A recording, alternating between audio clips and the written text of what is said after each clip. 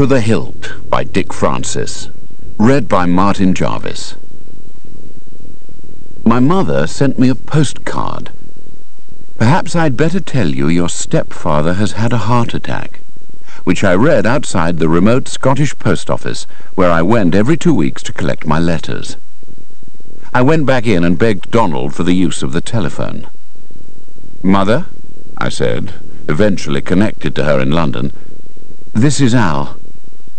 "Alexander," she corrected automatically. "Are you in Scotland?" "I am." My father had been killed in a shooting accident out on the moors 12 years before, and a year later my mother had married Ivan George Westering, widower, baronet, brewer, pillar of the British Jockey Club, my stepfather. "How ill is he?" I asked. "Do you want me to come down?" "You can come if you like," my mother said. "It's entirely up to you." Despite the casual voice, it sounded closer to a plea than I was used to. "I'll arrive tomorrow." "If you're sure?" "I'm sure."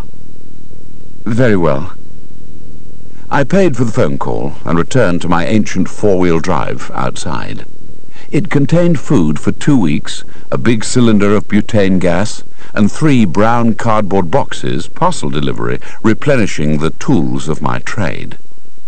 I painted pictures of infinite variety, but most of my not inconsiderable income came from golfing scenes. Americans couldn't have too many of them, bless them. I lived in a broken-down shepherd's hut known as a bothy, out on a windy Scottish mountainside. I was the 29-year-old son of the 4th son of an earl. I paid my uncle, the present earl, known as himself, a painting a year as rent for the ruin I inhabited on his estate. The painting was done to his choice. He mostly asked for portraits of his horses or dogs.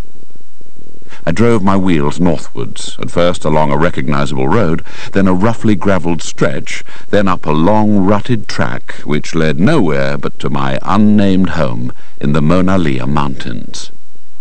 My bothy backed straight into a granite outcrop that sheltered it from the north and east. In front lay a small stony plateau that dropped away steeply, giving me long views of valleys and rocky hills, and of a main road far below. The only problem with the road was that my dwelling was visible from it, so that far too often I found hikers on my doorstep, equipped with shorts, maps, and walking boots. On the day of my mother's postcard, I returned to find 4 of the species poking around. Male, blue, scarlet, orange backpacks, glasses, English regional accents. I drove onto the plateau, stopped the engine, eased from the ignition, and walked towards my front door. The 4 men ranged themselves into a line across my path. I felt the first tremble of something wrong. I stopped walking and said, "What do you want?" "Where is it?" one of them demanded. I said, "I don't know what you mean." Whereupon I had a sort of splintered composite view of intent malevolent faces, of grey daylight reflecting on their incongruous glasses, of their hard bombarding fists, and of a wildly slanting horizon as I doubled forward over a debilitating pain in the abdomen. Neck chop, jabs to the ribs, over and over, thud, merciless thud. One of the men kept saying, "Where is it?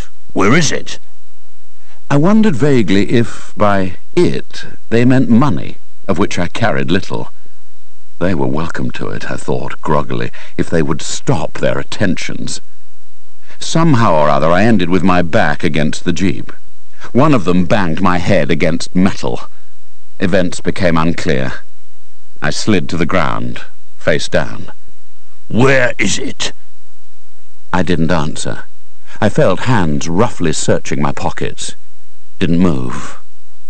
Drifted. "He's out," a voice said. After a time of floating, I felt their hands on me again. "Is he alive? He's breathing. Chuck him over there." Over there turned out to be the edge of the plateau, but I didn't realize it until I'd been dragged across the stones and lifted and flung. I went down the steep mountain slope, bouncing from rock to rock. unable to stop. I slammed down onto a larger rock and did stop there, half on my side, half on my stomach. I felt pulverized. Thought vanished. Some sort of consciousness soon came crazily back, but orderly memory took much longer. Those bastard hikers, I thought eventually. I remembered their faces, like demons in a dream. I tried to move. A mistake. Those bastards had been real. Their fists had been real. Where is it had been real. In spite of everything, I smiled ruefully. What time was it? I looked at my left wrist, but my watch had gone. Hell's teeth, I thought abruptly. Mother, Ivan, heart attack. I was supposed to be going to London. With a groan, I raised myself from prone to kneeling on my rock, and took a look up at where I'd come down. The edge of the plateau was far above. Looking down was almost worse. I understood at once where I was. If I could traverse to the right without losing my footing, I would come to the path from the road below up to my home. I would never normally have attempted what now confronted me without an axe and crampons, let alone with every move a wince. But fear kept me stuck like glue to every protruding scrap of solid rock. The path, when at last I reached it, was by comparison a broad highway. With reluctant muscles and a fearful mind, I began the climb. I crawled the last bit on hands and knees, and raised my head for a cautious look without anyone pouncing and kicking me back into space. The reason for the absence of attackers was obvious. My jeep had gone. I stood up. Not only had I lost my transport, but the door of my home stood wide open, with my belongings spilling out of it, a chair, clothes, books, bedclothes. I walked wearily across and looked in. When I'd moved into the tumble-down building 5.5 years earlier, I'd made only the centre and largest of its 3 divisions habitable.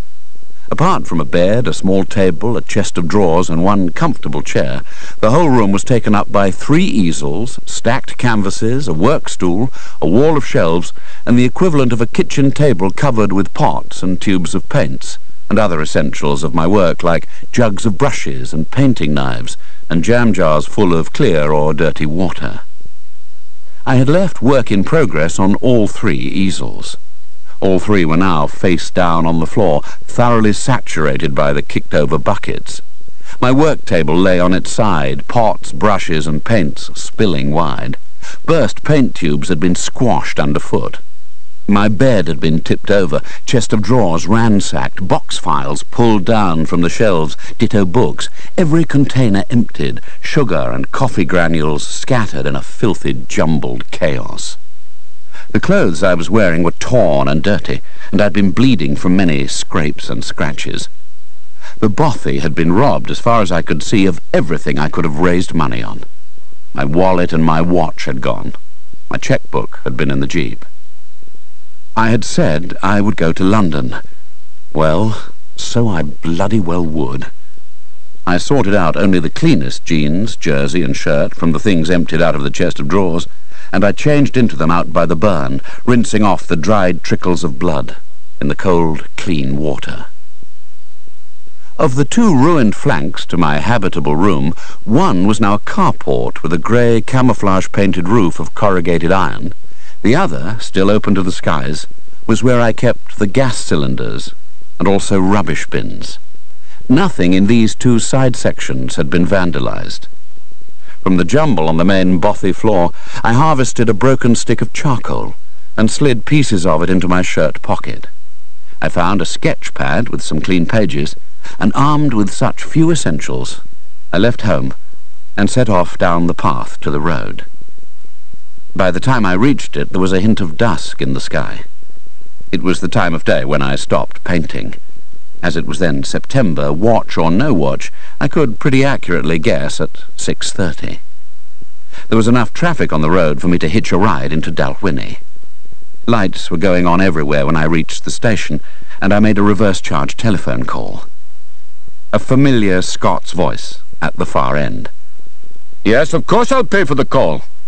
Is that you, Al? What the heck are you doing at Dalwhinnie? Catching the night train to London, the Royal Highlander. Oh, it doesn't go for hours. No. What are you doing at this moment? Al? What's the matter? I'd be very glad of your help. I'm on my way. Jed Parlane was my uncle's factor, the man who managed the Kinloch Scottish estates. He came striding into Dalwhinnie station after his 12 or more mile drive to reach me, and stood foursquare in front of where I sat on a bench. I stood up, stiffly. "Does the heater work in your car?" I followed him outside to where he'd parked. I sat in his front passenger seat while he restarted the engine and twiddled knobs to bring out hot air. "Okay," he said, switching on the car's internal light. "So, what's happened to your face? You're going to have a hell of a black eye. That left-hand side of your forehead and temple's all swollen." I told him about the 4 pseudo-hill walkers and the devastation in the bothy. "The door isn't locked," I said. "They took my keys, so tomorrow maybe you'll take your own key along there." "I'll take the police," he said. He pulled a notebook and pen from inside his jacket and asked for a list of things missing. My jeep, everything in it, food and stores and so on. And from the bothy they took my binoculars and camera and all my winter-padded clothes and 4 finished paintings and climbing gear and some Glenlivet. Oh, and my golf clubs. I paused. "They took all my cash and my credit card. I don't know its number, though it's somewhere on file in your office. Will you alert them? And my father's gold watch. Anyway," I finished, "if you have a credit card with you, a ticket to London." "Why London?" "Ivan Westering has had a heart attack." "Oh, the police will want you to give a statement." "The bothy is a statement." I fished a piece of charcoal stick out of my shirt pocket and opened the sketch pad I still carried. "I'll draw my attackers. It'll be better than just describing them." "Were they looking for anything special?" I glanced across at him with half a smile. "One of them kept saying, 'Where is it?'" "Did you tell them?" "Of course not." I drew the 4 men in a row, face on. Knees, boots, glasses, air of threat. "Anyway," I said, "they didn't say what they were looking for. They just said, 'Where is it?' So it might have been anything." He nodded. I finished the composite sketch and turned to a clean page. I drew the head of the "Where is it" man, as I remembered him the most clearly. I drew him without glasses. "This is their leader," I explained. "I'm not good at voices and accents, but I'd say his was southeast England. Same with them all." "Hard men?" "Well, they'd all done time in a boxing gym, I'd say. Short-arm jabs, like at a punch bag." I swallowed. Out of my league. I drew the other 3 faces, each on a separate page, and gave him the sketch pad. Vivienne Westering, my mamma, looked me up and down before dispensing a hug on her doorstep. "Really, Alexander," she said, "haven't you any clothes free of paint?" "Few." "You look thin. You look... well, you'd better come in." I followed her into the polished hallway of the architectural gem she and Ivan inhabited in the semicircle of Park Crescent by Regent's Park, and down to the basement kitchen. "How's Ivan?" "He's so depressed. He lies in bed most of the time. He won't get dressed. He hardly eats." "Is his heart in a bad state?" "They said there wasn't any need for bypasses or a pacemaker. He spent a few days in the clinic. They used one of those balloon things on one of his arteries, that's all. And he has to take pills, of course." "Shall I go up and say hello?" "His nurse is with him now. Wilfred. He sleeps on the top floor." "You shouldn't have to deal with all this by yourself," I said. "Well, Patsy came." Patsy was Ivan's daughter by his first marriage. Her chief concern was to prevent Ivan leaving his fortune and his brewery to my mother and not to herself. Patsy's feelings for me, as my mother's potential heir, would have curdled sulphuric acid. I imagine she did more harm than good. She nodded. "Ivan's got enough on his plate without Patsy's insecurity. There's some sort of serious trouble at the brewery, and also I think he's worried about the cup. What cup? The King Alfred Cup. What else? I frowned. Do you mean the race? The King Alfred Gold Cup, sponsored by Ivan's Brewery as a great advertisement for King Alfred Gold beer, was a splendid 2-mile steeplechase run every October, a regular part now of the racing year. The race or the cup itself, my mother said. I'm not sure. The kitchen was abruptly invaded by 2 large middle-aged ladies. "Morning, Lady Westering," they said. A double act. Sisters, perhaps. My mother said, "Edna and Lois. Edna cooks, Lois cleans." I smiled politely. Edna and Lois eyed me disapprovingly. I said to my mother, "Wilfred notwithstanding, I'll go up now and see Ivan." I found my mother following me up the stairs. "Don't tell me," I teased her once we were out of the kitchen. "Patsy employed those 2. She didn't deny it. "How long have they worked here?" "A week," my mother replied. Sir Ivan Westering, my stepfather, was sitting palely in his study, which adjoined his bedroom. He wore a crimson woolen dressing gown and brown leather slippers. "How are you feeling?" I asked, sitting in a chair opposite him. He looked older, greyer, and a good deal thinner than he'd been on my last visit in the spring. He didn't answer. He simply said, "Have you seen your Uncle Robert during the last few days?" "No." My Uncle Robert was the Earl of Kinloch, himself. "I thought he might have wanted to see you. I've asked him—" He broke off, then continued, "Well, he'll tell you himself." Himself and Ivan had known each other for upwards of 20 years, drawn together by a fondness for owning racehorses. They had their steeplechasers trained in the same yard in Lambourne. I said to Ivan, "Mother thinks you may be worried about the cup." Before he could respond, a 50 to 60, thin-moustached, busy person hurried into the room. "Morning, Ivan. How's things?" "Good of you to come, Keith." I stood up and was identified as my stepson. Dr. Keith Robiston gave me a sharp glance and a sharper question. "What analgesic have you been taking for that eye?" "Aspirin." "Are you allergic to any drugs?" "I don't think so." "Are you taking any other drugs?" "No." "Then try these." He produced a small packet from an inner pocket. Dr. Robiston checked on his original patient. "Well done, Ivan," he said cheerfully. "The ticker's banging away like a baby's. Now don't strain yourself, though, but walk around the house a bit. Where's your dear wife?" I answered for him. "In her sitting room," I said. He gave me a brief smile on his quick way out. I sat down again opposite Ivan and swallowed one of the tablets. Then Ivan said, "Where would you hide something?" I blinked. Well, it would depend what it was." "Something of value."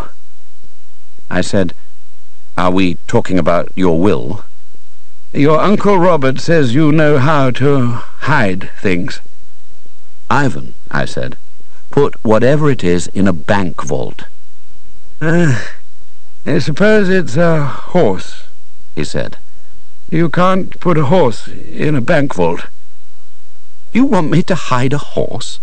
I thought, what the hell am I saying? "Would you?" The telephone on the table by his elbow rang. He made no attempt to pick up the receiver. He simply waited until it stopped ringing. My mother appeared in the doorway. "It's Tobias Tolride, dear. He says it's essential he talks to you." "I've told them not to bother me." "Please, Ivan." Let Alexander talk to him." I walked over and picked up the phone and explained who I was. "But I must speak to Sir Ivan himself," said an agitated voice. "Well, if you'll tell me what's the matter, I'll relay it to him for an answer." "Well, I'm Tobias Tolride, a partner in a firm of chartered accountants. We audit the King Alfred Brewery accounts." "Right." "There are discrepancies. Sir Ivan is chairman and managing director and major shareholder. The matter is urgent. It's illegal for a limited company to go on trading when it's insolvent, and I fear measures must be taken at once, and only he can authorize them." "Well, Mr. Tolride, hold on while I explain." "What is it?" my mother asked anxiously. Ivan didn't ask, but looked deeply exhausted. He knew. I said to him, "There are things that only you can deal with." Ivan shook his head. I went back to Tolwright. "Can your urgent measures save the day?" "Or perhaps. What if he gives me power of attorney to act for him in this matter? Would that do the trick?" "How soon could he expect to see me?" he asked. "Tomorrow?" "This afternoon. Come to our main offices in Reading." He told me the address. Just hold on, would you?" I spoke to my stepfather. "I can sign things if you give me the authority. Is that what you really want? I mean, you'll have to trust me a lot." I do trust you. I said into the Mr. Tolwright, "I'll see you as soon as I can." "Good." I put down the receiver. Ivan smiled faintly. Your Uncle Robert said I could trust you with my life. "Ivan," I said, "a power of attorney should be signed and witnessed in front of a lawyer." Phone Oliver Grantchester. I'll talk to him." Oliver Grantchester, it seemed, agreed to instant action, but Ivan's gloom nevertheless intensified. How on earth, I wondered, had a brewery as well known as King Alfred's tied itself in financial knots? Standing close outside Wantage, the ancient town of the great king's birth, King Alfred's brewery supplied most of southern England and half of the Midlands. A thin man in a short white cotton jacket came in from the bedroom and told Ivan respectfully that everything was clean and tidy for the day. Wilfred, I presumed. Ivan stood up, swaying unsteadily and knocking a box of tissues from the table to the floor. I picked it up, noticing that it had numbers written on its underside, one a series that I recognized as himself's phone number in Scotland. I offered him my arm. "I think I'll just rest until Oliver comes," he said, and I went with him through to his wide bed, where he lay down on the covers and closed his eyes. I went back into his study and eased down into a chair. Dr. Robiston's tablet had at least diminished the acute stabs of muscular pain to an overall ache. Half an hour's comparative peace came to an end with the arrival of Oliver Grantchester, who brought with him a frail-looking young woman, hung around with computer, printer, and a bag of office necessities. Oliver Grantchester and I had met about twice over the years, often enough for both of us. "Oh, well, I thought you were in Scotland," he said. Ivan and my mother, hearing his voice, came through from the bedroom and gave him the friendly welcome he hadn't got from me. The lawyer's large, grey-suited body and authoritative voice somehow made the study seem smaller. Perhaps 50, he had a bald crown surrounded by greying dark hair and a large, fleshy mouth with chins to match. He introduced his assistant as Miranda. My mother settled her at Ivan's desk. Grantchester said to Ivan, "You want to draw up a power of attorney? Very wise of you, if I may say so, in view of your health. I brought with me a basic document. You have that ready, Miranda?" Miranda nodded. Grantchester went on, "Draw up the document naming Mrs. Patsy Benchmark, Sir Ivan's daughter." "Not Mrs. Benchmark," said Ivan. "I'm giving the power of attorney to Alexander." Oliver Grantchester's mouth opened wide, but no sound came out. "Alexander Robert Kinloch," Ivan repeated to Miranda. The lawyer, finally finding his voice, said, "You can't." "Why not?" "But he's look at him." "He has long hair," Ivan agreed. "I wish he would cut it. All the same—" Ivan wouldn't be budged. Miranda typed my name on the document, and Grantchester told me to sign it, which I did. So did Ivan. "Make certified copies," Ivan said. "Make 10. The lawyer waved at Miranda, who printed out 10 sheets, which Grantchester himself signed, thereby, I gathered, certifying that the power of attorney had been properly drawn. "Also," Ivan said, "I will write a letter to the brewery's company secretary, making Alexander my alternate director, which will give him authority to act on my behalf in all business decisions at the brewery." "You can't. He knows nothing at all about business." "Alexander will be my alternate director," Ivan said, obstinately. My mother gave me her bank card and told me her secret number, a very extreme manifestation of trust. I bought a train ticket to Reading and arrived at the offices of Pierce, Tolwright and Simmons. Tobias Tolwright looked me up and down, inspected the power of attorney and Ivan's letter, and telephoned my mother. This person says he's your son. Would you please describe him?"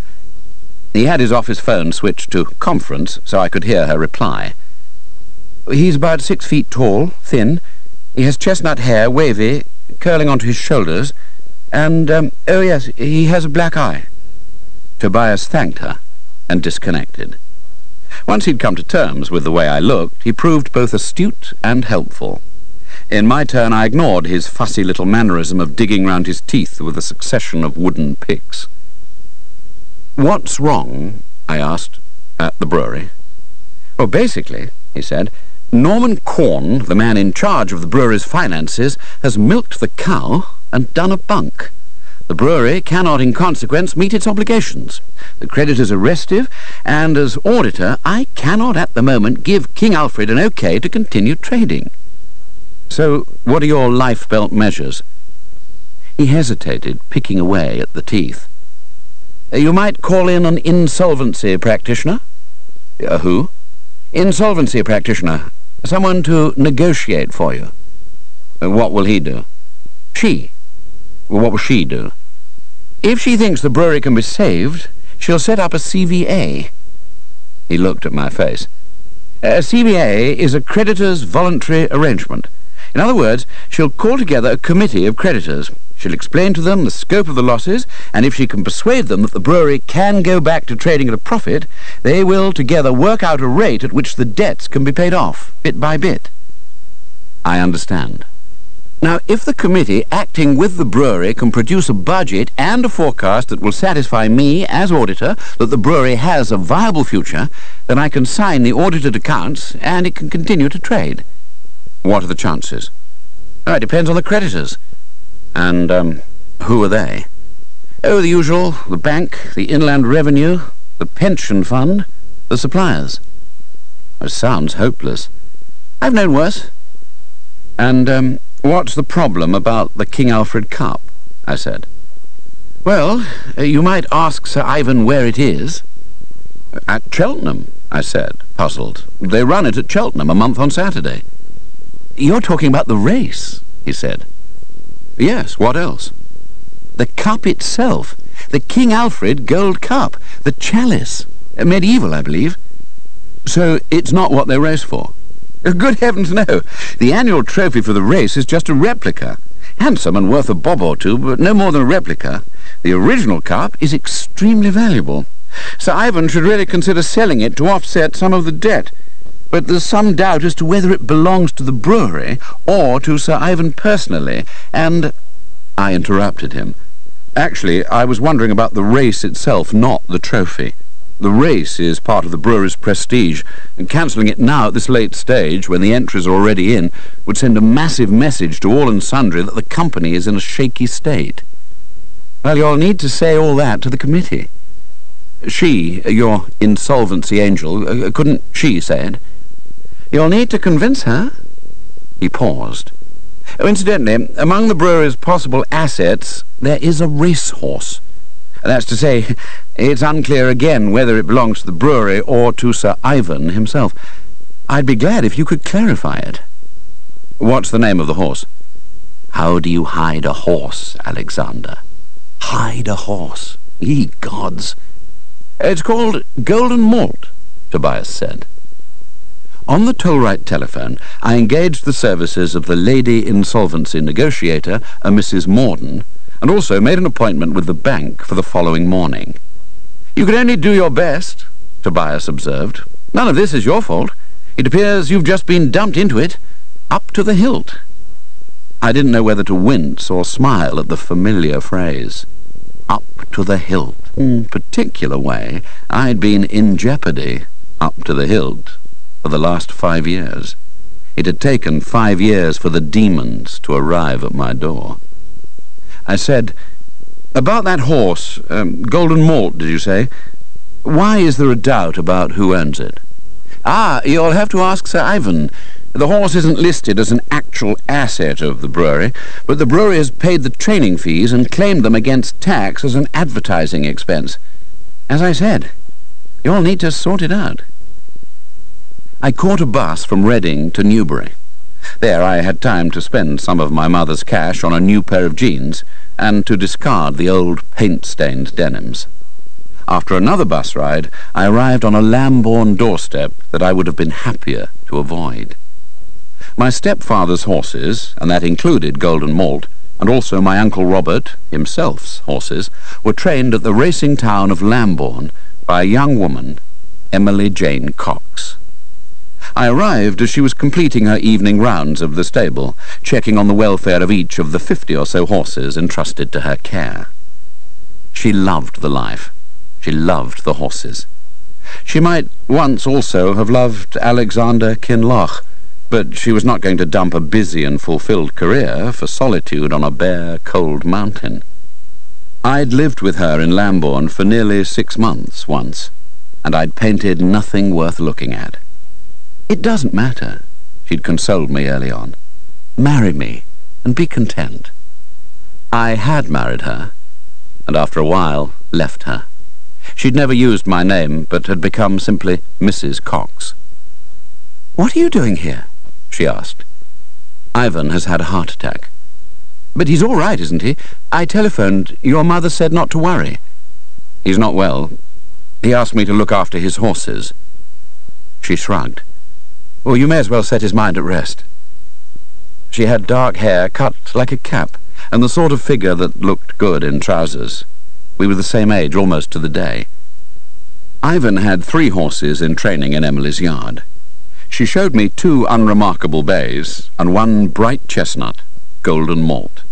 He had noticeably good looks, 2 white socks, and a bright white blaze down his nose. "He's entered for the King Alfred Gold Cup," Emily said, patting the horse's glossy neck. "Ivan wants to win his own race." "And will he?" "He won't disgrace himself." "What's the matter with your eye?" she asked. "I got mugged." "Do you want a drink?" "Good idea." I followed her into her house, where she led the way through the much-lived-in kitchen and into the sitting room. "Still Campari?" she inquired. "Well, anything. I'll get some ice."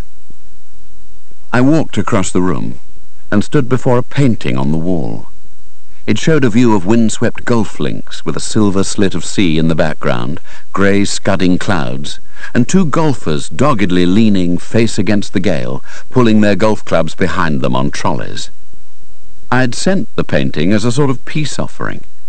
It was one of the first I'd painted after I'd left, and seeing it again brought sharply back not just the feel of the paint going onto the canvas, but also all the guilt and joyous sense of freedom of that time. Emily said behind me, "One of my owners brought a friend with him a few weeks ago who spotted that painting from across the room and said, 'I say, is that an Alexander?'" I turned. She was carrying 2 tumblers with ice in and looking at the picture. "You'd signed it just Alexander," she said. I nodded. She stared silently at the canvas and said, "I didn't know." "What didn't you know?" "Why you left. Why you couldn't paint here. You did try to tell me. I was too hurt to understand.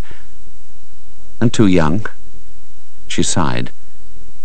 "And nothing's changed, has it?" "Not really." She smiled vividly, without pain. "For a marriage that lasted barely 4 months, ours wasn't so bad." "You're generous, Em." "Oh, I quite enjoy saintly forbearance. Do you want something to eat?" We ate mushroom omelettes at the kitchen table. She still had a passion for ice cream, strawberry, that evening. She said, "Do you want a divorce? Is that why you came here?" "No, I hadn't thought of it." "Well, if you don't want a divorce, why did you come?" "Ivan wants me to make Golden Malt disappear." "What on earth are you talking about?" I explained about the brewery's financial predicament.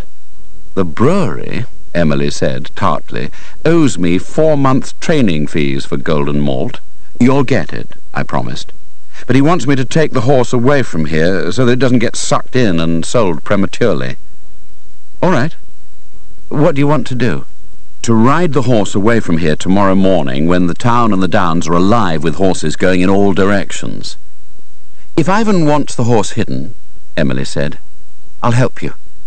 So, where do you plan to go? You tell me. Somewhere where he'll be out of circulation for a month. In fact, until a day or two before the King Alfred Gold Cup. The horse would have to come back here, wouldn't he, so he could run with you as trainer? She nodded, then said, I have a friend, a woman who runs a very good livery yard. Is she within riding distance? About 8 miles across the downs. She fetched the map from the office. Her yard is west of here, she said, pointing. She's quite a good way away from Mandown, where most people exercise the Lambourne strings. She's there, see? Outside the village of Foxhill. Emily phoned her friend. My yard's so full, she said. Could you take an overflow for me for a week or two? Keep him fit. He'll be racing later on. You can? Good. I'll send one of my lads over with him in the morning. The horse's name? Oh, just call him Bobby. Send me the bills. She put down the receiver. There you are. You're brilliant. Absolutely right. Where are you sleeping? I'll find a room in Lambourne. Well, not unless you want to advertise your presence. People know you here. You can sleep here, on a sofa, out of sight. How about in your bed? What an extraordinary suggestion. She no longer slept in the big bedroom we'd shared, but in the old guest room. This is not a precedent, she said, taking off layers down to a white lace bra. And I don't think it's wise. Oh, bugger wise. You obviously haven't been getting enough. No, I haven't. I switched off the lights and drew back the curtains, as I'd always done. She rustled out of the rest of her clothes and slid naked between the sheets. I did what I knew she liked, and, as ever, my own intensest pleasure came in pleasing her. When I felt her deep pulse beating, then I, too, took my own long moment. Sometimes, in the past, it had been as good as this, but not always. I've missed you, she said. In the morning, in the shower, she looked at my collection of bruises with disbelief. I told you, I said mildly. I got mugged. And how?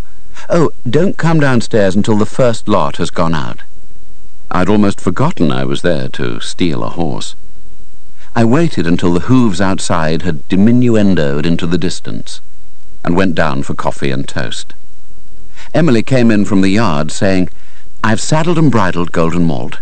He's all ready for you, but he's pretty fresh. Don't let him buck you off. And you'd better borrow a helmet from the cloakroom and anything else you need. I found some jodhpur boots and a padded jacket.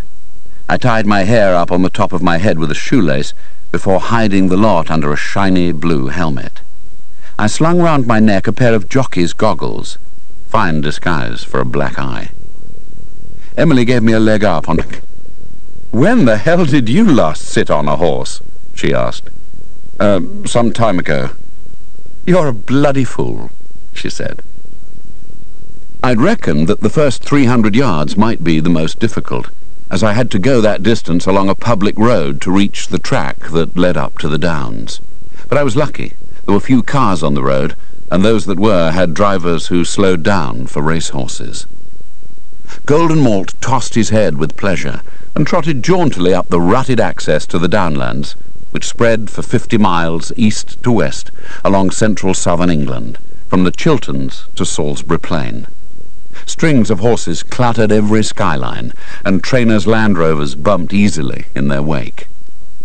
There was no great need for pinpoint accuracy at that stage of the journey, because somewhere ahead lay the oldest path in Britain, the Ridgeway, that still ran east-west between the Thames at Goring Gap and West Kennet, a village southwest of Swindon. It was likely the Druids had walked it to reach Stonehenge long before the Romans came with Julius Caesar. When I reached it, I turned left to the west. The path turned southwest at roughly where I expected, led across a minor road or two, and delivered me to Foxhill. Mrs. Cox, I said, says she'll call by in a day or two to pick up the saddle and bridle. Fine, said Emily's friend. I'll be off then. Right, thanks. We'll look after the old boy. She patted the chestnut neck and nodded to me cheerfully as I left, not querying my assertion of thumbing a lift back to Lambourne. I thumbed a lift to Swindon instead, however, caught a train to Reading, and called on an area bank manager who wasn't expecting a padded jacket, jodhpur boots, and a shiny blue riding helmet with goggles. I'm sorry about the presentation, I said, recognizing his misgivings. I'm acting for my stepfather, Sir Ivan Westering, and this is not my normal world. I know Sir Ivan well, he said. I'm sorry he's ill. I handed him a certified copy of the power of attorney and Ivan's alternate director letter. He listened courteously to my plea for the bank's support while the insolvency practitioner, Mrs. Morden, tried to put together a committee of creditors. He nodded. I've already been approached by Mrs. Morden. I've also talked to Tobias Tilwright. He told me you would come here on your knees. Well, I'll kneel if you like. The faintest of smiles twitched in his eye muscles and vanished. He said, What do you get out of this personally? Surprised, I didn't know what to say, so I didn't say anything. This didn't seem to bother him. He said, All right, the wages checks will be honoured for the time being. He stood up, holding out a smooth white hand. A revelation doing business with you, Mr. Kinloch. Mrs. Margaret Morden looked somewhere in the ageless 40s, and was not the severe businesswoman I'd expected. Formidable intelligence shone in steady grey eyes. However, she was dressed in a soft calf-length dress of pink and violet printed silk, with a ruffle round the neck. She sat in a large black chair behind an executive-sized desk and waved me to the chair facing. There were brewery papers spread out on the desk. She said, We have here a serious situation. The serious situation was abruptly made worse by the door crashing open to admit a human missile. A thin man in his 50s, going bald, and staring through large glasses with metal rims. Mrs. Morden asked calmly, And you are? Madam, he said furiously, in the absence of Sir Ivan Westering, I am in charge of the brewery. I am the acting managing director. This young man has no authority. Your name? Finch, he said sharply. Desmond Finch. Ah, yes. Mrs. Morden looked down at the papers. It mentions you here. I'm sorry, Mr. Finch. Mr. Kinloch has an undoubted right to act in Sir Ivan's stead. Well, it's not good enough, he said furiously. I want this usurper out now, this minute, at once. Mrs. Benchmark is adamant. Mrs. Morden lifted her eyebrows in my direction. Mrs. Benchmark, I explained, is Patsy Benchmark, Sir Ivan's daughter. She would prefer me out of her father's life. She would prefer me, to evaporate. Let me get this right, Margaret Morden said patiently. Sir Ivan is Mrs. Benchmark's actual father, and you are his stepson. I nodded.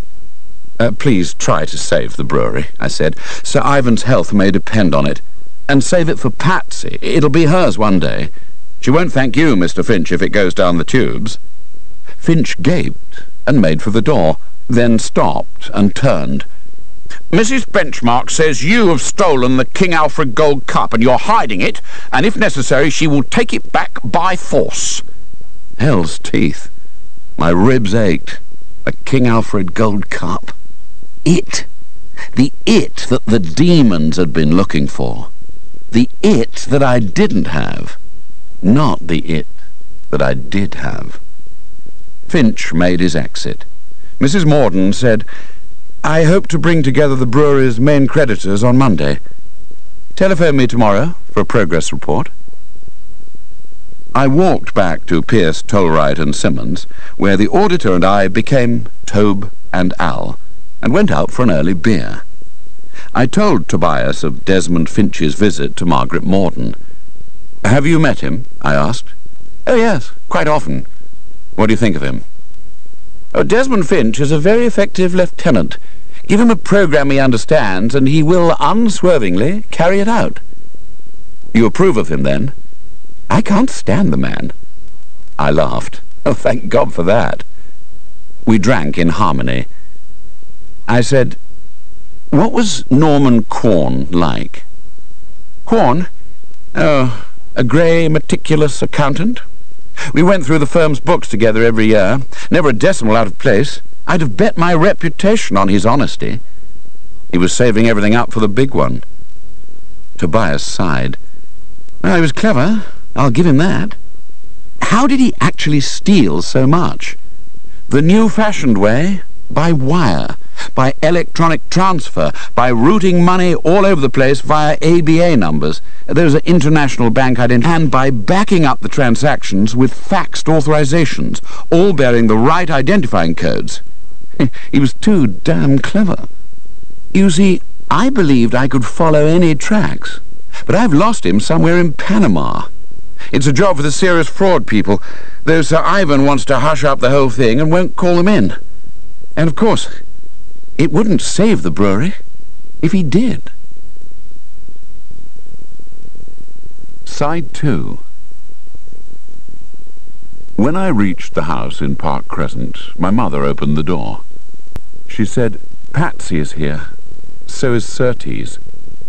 Surtees was Patsy's husband. Surtees' benchmark was of the silly ass school, could waffle apologetically while he did you a bad turn, rather like his wife.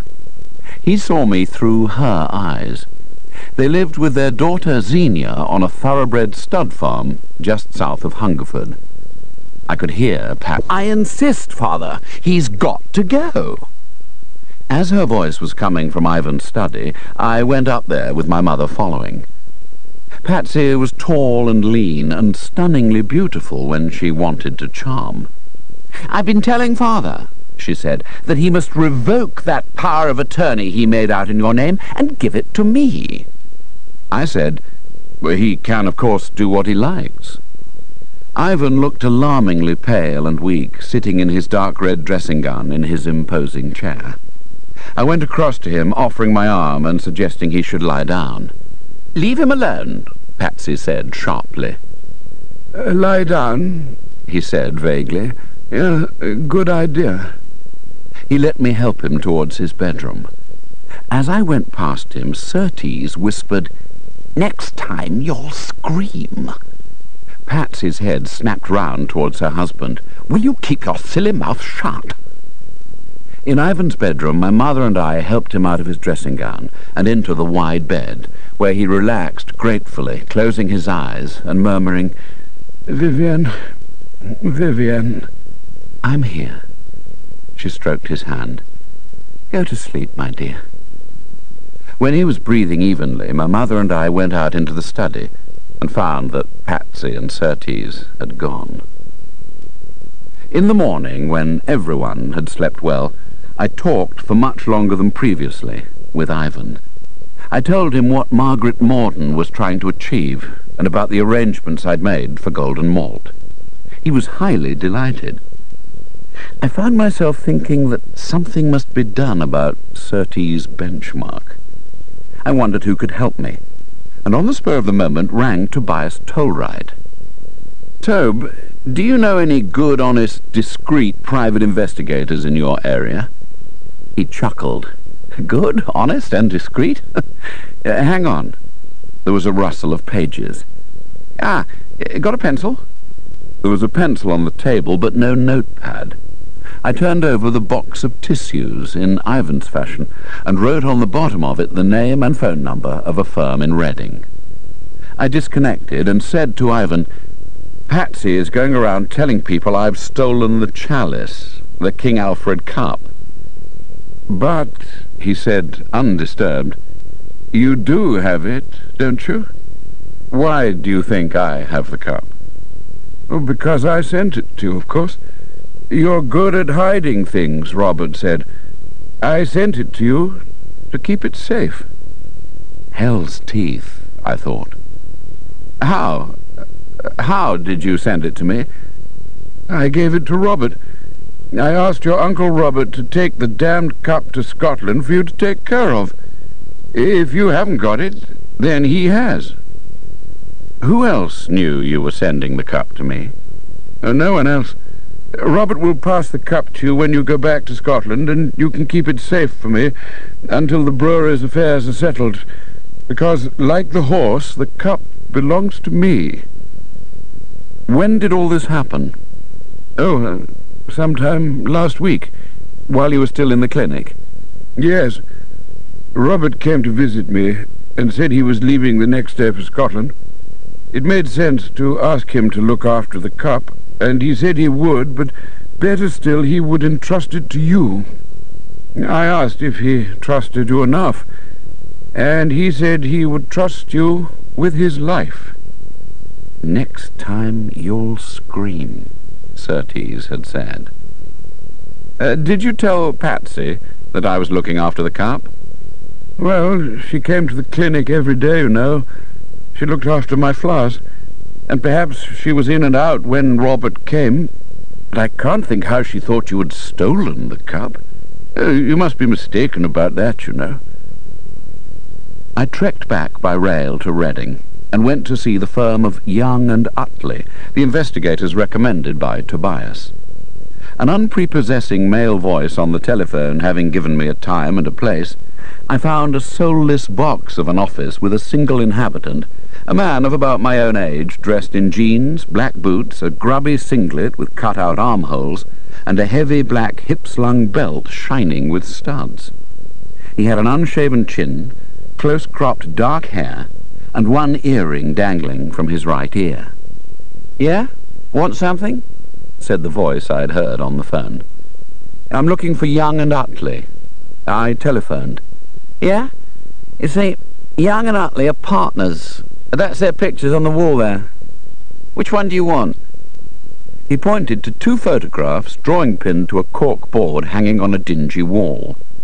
Mr. Young and Mr. Utley were, first, a sober, dark-suited man with a heavy moustache, a striped tie and a hat, and, secondly, a wholesome fellow in a pale blue jogging suit carrying a football and a whistle. I turned away, smiling, and said to the skinhead, "I'll take you as you are." "What do you mean?" "Well, those pictures are both you." "Oh, quick, aren't you?" "Yeah, Tobe warned me." "Well, I asked for someone good, honest, and discreet." "You got him. What do you want done?" "I want you to follow someone and find out if he meets or knows where to find 4 other people." I drew them for him in a mixture of pencil and ballpoint, having somewhere lost my charcoal. He looked at the drawings, one of Surtees' benchmark, and one of each of my 4 attackers. I told him Surtees' name and address. I said I knew nothing about the others except their ability to punch. "Are those 4 how you got your black eye?" "Yes. They robbed my house in Scotland, but they have southeast England voices." I paid him a retainer for a week, gave him Jed's phone number, and asked him to report. "What do I call you?" I asked. "Young or Utley? Take your pick." "Young and utterly outrageous," I said. I spent the later part of the afternoon shopping, replacing everything that had been stolen, accompanied by my long-suffering mother, who paid with her credit cards. Back at Park Crescent, I changed into some of the new things, and left the jodhpur boots, padded jacket, crash helmet and goggles for return to Emily sometime. And I told Ivan, having checked with Margaret Morton, that the brewery's creditors had agreed to meet on Monday. After dinner, I humped my bags and boxes along to Euston, boarded the Royal Highlander, and slept my way to Scotland. At Dalwhinnie Station, Jed Parlane was striding up and down to keep warm. He drove me straight to Kinloch Castle to talk to himself. The castle had been heavily constructed to keep out both enemies and weather. It was of thick and plain perpendicular grey stone, with a minimum of narrow windows that had once been arrow slots for archers. It no longer belonged to the Kinloch family, but was the property of Scotland, administered and run as a tourist attraction by one of the conservation organisations. Himself had pronounced the roof upkeep and the heating bills too much for even the Kinloch coffers, and had negotiated a retreat to a smaller, snugger home in what had once been the kitchen wing. About 6 years earlier, an enterprising band of burglars had lifted and borne away an irreplaceable leafed 18th century dinner service for 50.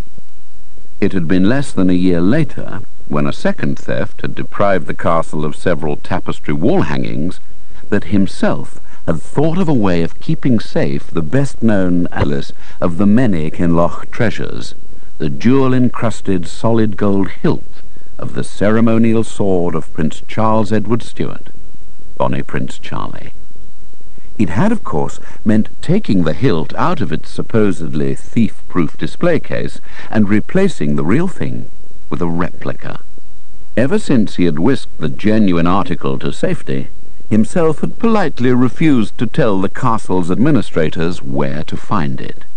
It belonged to him, he maintained, as it had been given personally by Prince Charles Edward to his ancestor, the Earl of Kinloch at that time, and had been handed down to him, the present Earl, in the direct male line. So had the castle, the administrators said. The hilt belonged to the nation. Ill-feeling flew like barbs in the air. The castle's administrators were now hell-bent on appropriating the hilt, but first they had to find it. My uncle was in his dining room, dressed in tweeds, and pouring coffee from a pot on the sideboard. "Alexander!" "My lord." He nodded, smiled, and gestured to the coffee. "Breakfast?" "Thank you." He took his cup over to the table and began eating toast. 2 places had been laid, and he waved me to the free one. "That's laid for you," he said. "Your aunt stayed in London." He was a tall man, topping me by at least 4 inches, and broad-built. At 65 he had grey hair showing a white future, a strong nose, heavy chin, and guarded eyes. "Jed told me what happened at the bothy." He wanted the details, so I gave them to him. I also told him about Ivan's problems, about him giving me the power of attorney, and my experiences in Reading. Eventually I said, "So, do you have the King Alfred Gold Cup? Is it here?" "I did tell Ivan you were good at hiding things," he said. "Well, probably someone heard you." "What do you mean?" "I think it was the chalice, not the hilt, that those men were trying to find at the bothy. I also think they hadn't been told precisely what they were looking for. They kept saying, 'Where is it?' but they didn't say what they meant by it. I thought at the time they meant the hilt, because I didn't know Ivan had given you the cup." I sighed. Anyway, I'd say now the it was definitely the cup. "Was it my fault?" "It was Norman Corn's fault for running off with the brewery's cash." "But mine for suggesting you to Ivan?" "It's history," I replied.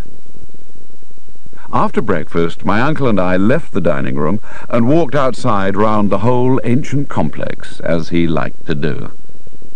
"I told Ivan I wanted to get the cup valued.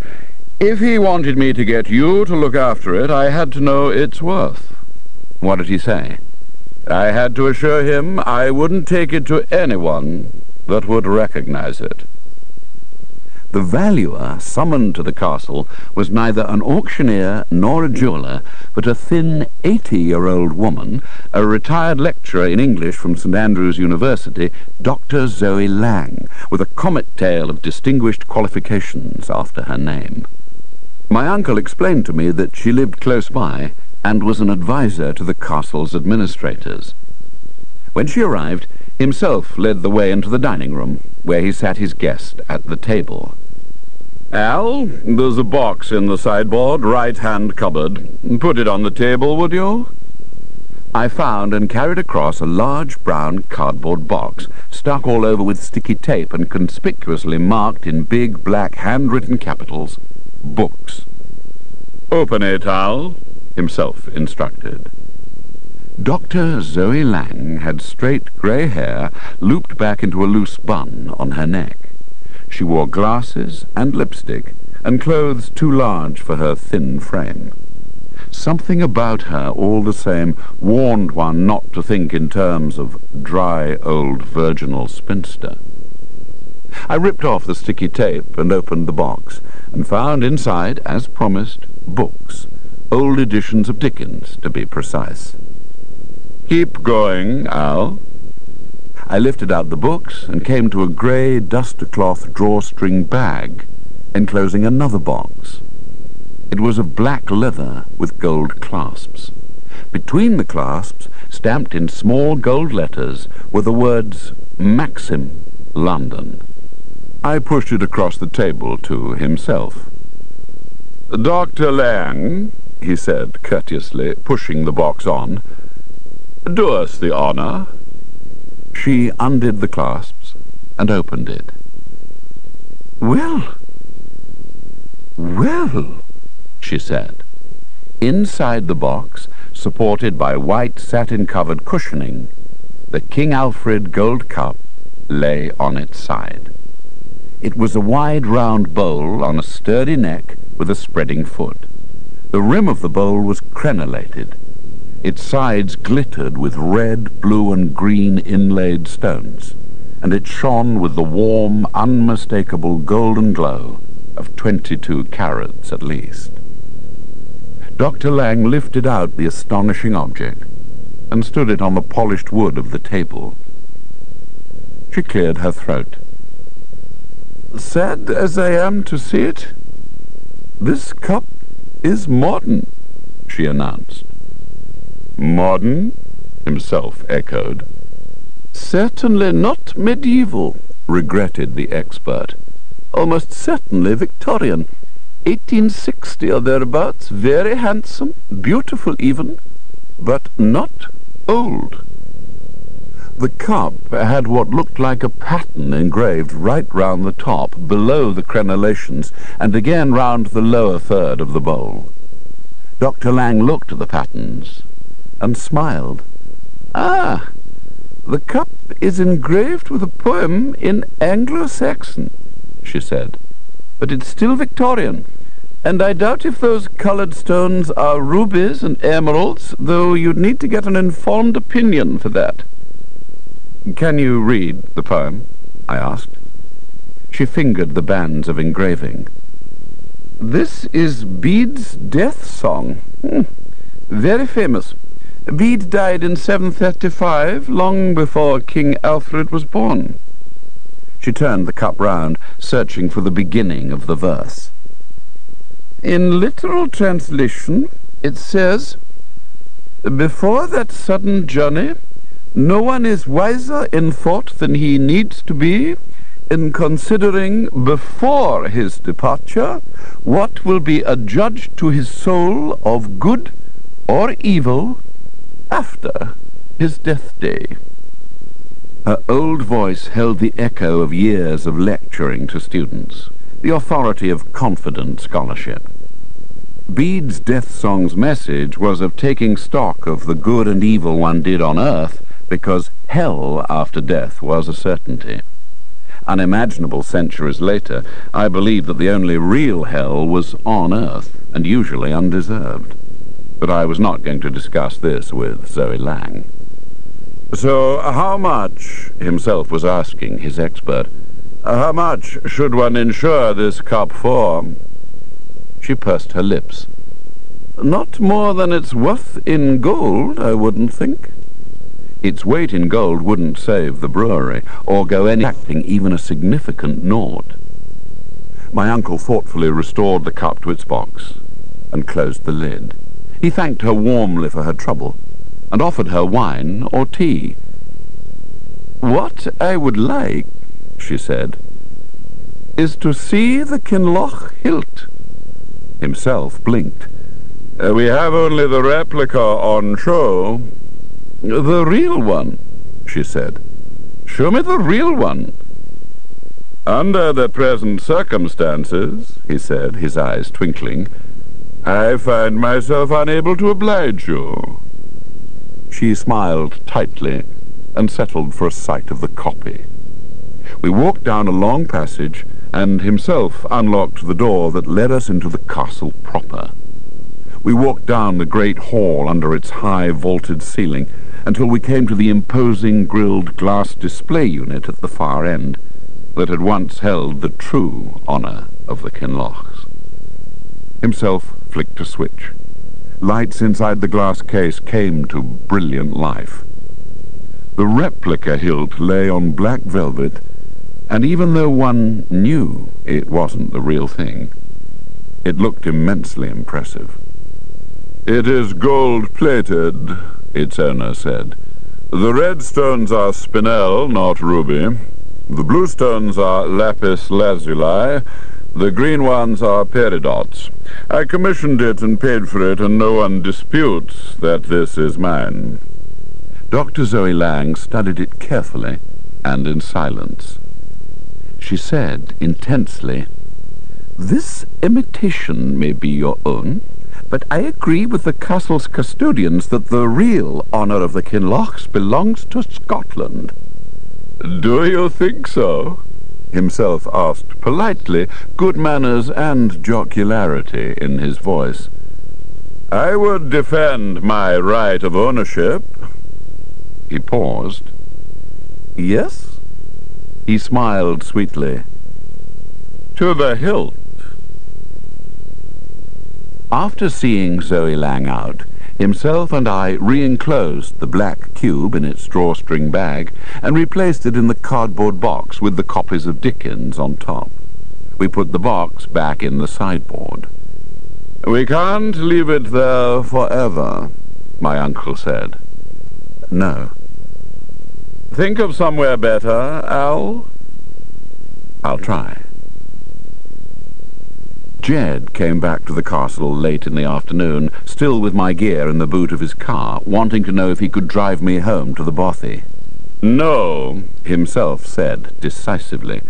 "I see Al seldom enough. He will stay here tonight and tomorrow night to please me, and on Monday morning you can take him to the bothy and the police station and anywhere else you care to." He outlined his plans for the week and added, "James returns from sailing tomorrow. He'll be staying on here. His wife will take the children back to school. All clear, Jed?" "Yes, sir." Jed and he discussed estate affairs for a while, and I listened with half an ear and tried to think of a good temporary home for Bede's death song, engraved in gold. Any thoughts anyone might have had about a peaceful evening were soon blasted apart by the earthquake arrival of himself's son and heir, my cousin James, who had listened to a gale and rain weather forecast and decided to run for port a day early, along with his boisterous family. When the invasion stampeded upstairs to arrange bedrooms, I telephoned my mother and asked after Ivan. Things were no worse. No further crisis in the brewery's affairs. Bankruptcy had gone into hiatus for the weekend. James, red-haired and freckled, wandering by with a gin and tonic in fist, asked amiably how the old boy was doing. "Depressed," I said. "Father says someone decamped with the brewery's nest egg." "Yes, nest egg, chickens, battery hens, the lot." "What a lark, eh?"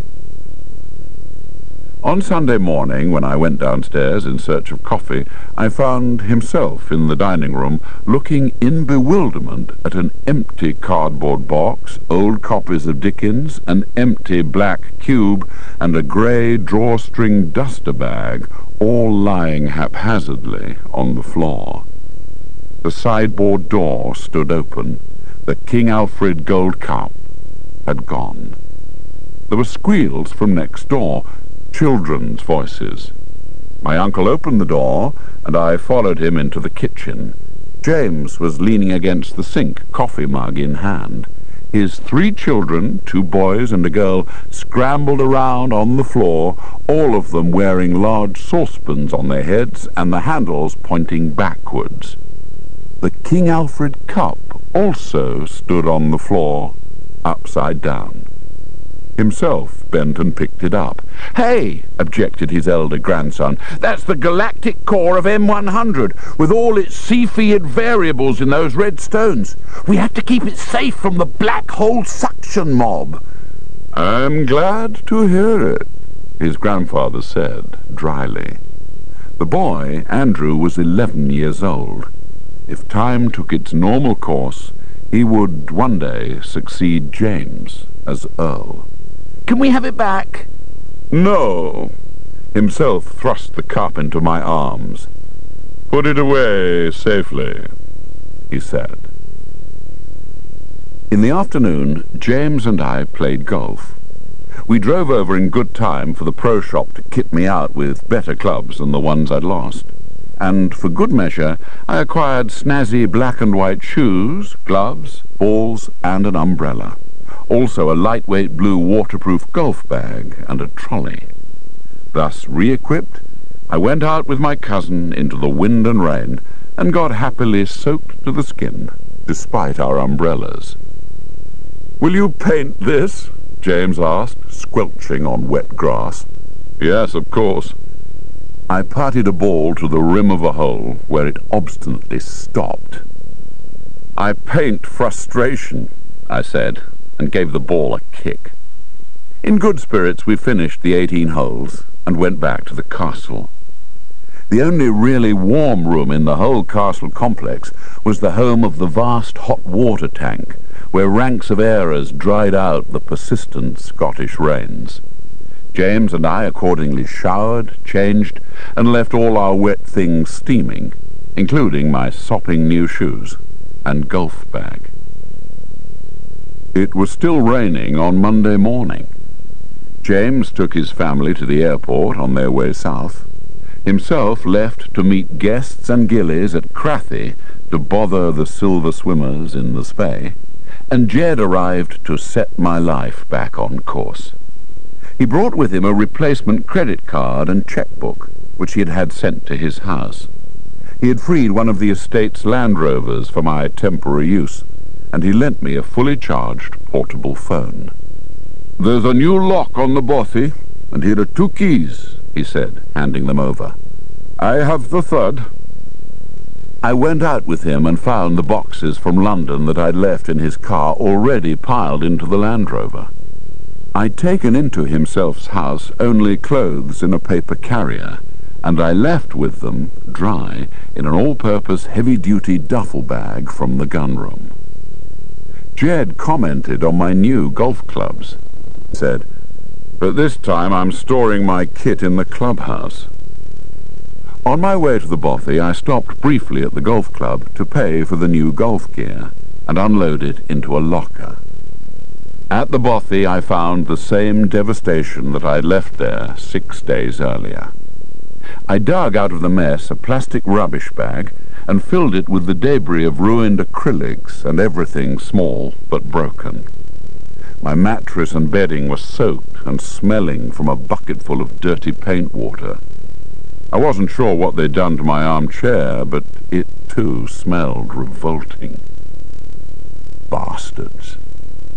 Bit by bit, I stacked my ruined possessions in the carport, painstakingly looking for anything not mine that might have been left behind by my attackers. When I'd finished, all that was left in the room was the bare bedstead, the chest of drawers, empty, one shelf of salvaged books, a frying pan with cooking tools, and one easel, 2 broken.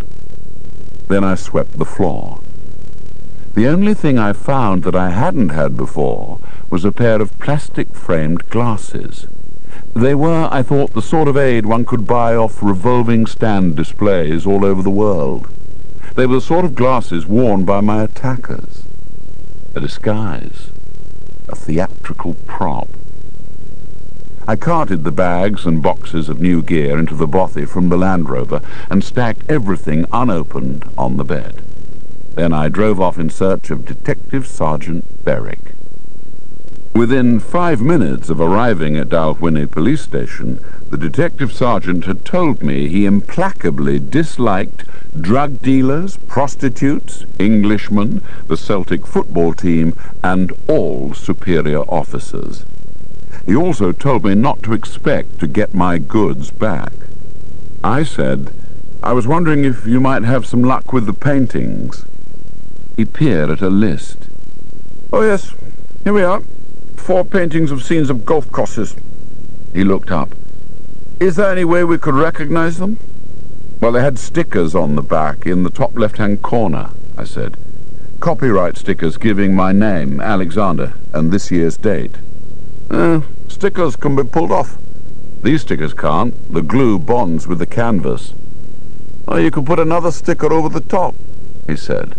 "Well, yes, you could," I agreed, "but you might not know my name is printed in an ink that shows up in X-rays." "We'll see what we can do," he promised. "I'll paint your portrait if you find my pictures." He spread out on his desk the drawings I'd done at the Dalwhinnie station of my assailants. "Paint my wife," he said. A few doors along from the police station, I acquired a sleeping bag and enough essentials to make living in the bothy possible, and then drove home. Once there, I sat in the Land Rover and made use of Jed's portable phone. I phoned Margaret Morden. She said, "At the creditors' meeting, I laid out all the figures. They all needed smelling salts, but I've persuaded the bank and the Inland Revenue to try to come up with solutions, and we're meeting again on Wednesday. The best that one can say is that the brewery is basically still trading at a profit." I wanted to paint. I had to instruct myself severely that 2 more phone calls had to be made before I could prepare a canvas ready for morning. Tack cotton duck onto a stretched frame. Prime 3 times with gesso to produce a good surface. Let it dry. Lay on the Payne's grey mixed with titanium white. I phoned my mother. Ivan was no worse, no better. He still wanted me to act for him. "The real trouble at present," my mother said, "is Surtees." "What about him?" "He's paranoid." "In what way?" "Well, he says he's being followed everywhere by a skinhead." "What?" "I know, it's stupid. No one else has seen this skinhead. Patsy's livid with him. I do wish they wouldn't crowd in here all the time. Ivan needs rest and quiet. Come back, Alexander, please." I wanted to paint. As soon as I rang off, Jed phoned. He said, "All hell has broken loose at the castle." "What sort of hell?" "Andy, himself's young grandson, has run off with the King Alfred Gold Cup." I laughed. What exactly happened? It seemed that soon after himself and his guests returned to the castle for tea, Dr. Zoe Lang had made an unheralded return visit, bringing with her an expert in precious and semi-precious stones. She couldn't rest, she said, while her evaluation of the King Alfred Cup was incomplete. The cardboard box had been retrieved from the sideboard, the black leather cube had been lifted out, and the gold clasp undone, and in the white satin nest, nothing. My cousin James, who'd returned from seeing his family onto the air shuttle from Glasgow to London, had instantly nominated his elder son, who'd been fascinated by the cup, as prime suspect. But young Andrew could not at that moment be reached for questioning, as he was by then somewhere on the road back to boarding school. Jed said, "I called in to see himself, and I found this old lady telling him that he shouldn't be trusted to keep the Kinloch Hilt safe if he couldn't guard things from his own grandson. After she'd gone, he asked me to ask you if you thought he ought to worry about Andrew." "Tell him the boy is innocent," I said with a grin. On Tuesday morning, I set to work. On the grey-white underpainting, I lightly drew in pencil the head of a still young woman, with a face already strongly defined by character, a face of good bone structure, of intelligence, of purpose. I painted the whole head in light and dark intensities of ultramarine blue, mostly transparent, mixed with water. I painted dark blue shadows round the edges of the canvas, leaving light areas round the head itself, and worked dark shadows round the eyes and under the chin, until I had a fairly complete monochrome portrait in blue on light grey. She looked as I thought Dr. Zoe Lang might have looked 40 years earlier. In the afternoon I overpainted the background with browns and crimsons, glazing and rubbing together the colours in the method called scumbling, until I had a deep, rich background that receded from the eye, leaving the face itself startlingly near and clear. Early on Wednesday I began overpainting flesh onto the blue bones, working from light areas to dark, giving her strength and brain. By afternoon she was a woman who would both excel in an academic world and comfort a strong man in bed. Or so, in my mind, I saw her. That night I entrusted the picture to Jed for safekeeping, returned the Land Rover and phone, and took the night train to London. Ivan, looking exhausted, greeted me with a weak smile. "That woman wants you to phone her," he said, pointing at the tissue box. I turned it over and found Margaret Morden's number, written one-word message, "Now." I phoned her, now. "Sir Ivan said you'd be coming to London." "I'm here." "Can you hop down to my office?" "I'll be there in an hour and a half." Before I set off, Ivan said, "I'm adding a codicil to my will. Don't let anyone stop me." "By anyone, do you mean Patsy?" "Yes, Patsy." He nodded. "And Surtees and Oliver Grantchester." "Oliver Grantchester? Well, your lawyer." "Patsy gets him to tell her things." "Did you tell Oliver Grantchester you wanted to add a codicil and he told Patsy?" "Yes. Oliver says she's family." "He should be struck off." "I asked him to come tomorrow morning, so please, Alexander." "If I were you," I said, "I would take a piece of paper here and now and simply write down in your own handwriting what you want, and then get Wilfred and Lois to witness you signing, unless, of course, they are recipients." He shook his head. "And then the codicil would be done and legal, and you wouldn't have to endure any arguments." He liked the idea. "The only thing is," I said, "don't leave me anything. If you do, the codicil will be declared void, as Patsy will say I influenced you." "But—" "No, don't," I said. "You're as bossy as Patsy." I fetched paper and a pen from his desk and watched him write a scant half-page. Then I sought out Wilfred and Lois, and Ivan himself asked them to witness his signature. When they had gone, I gave Ivan an envelope for his codicil.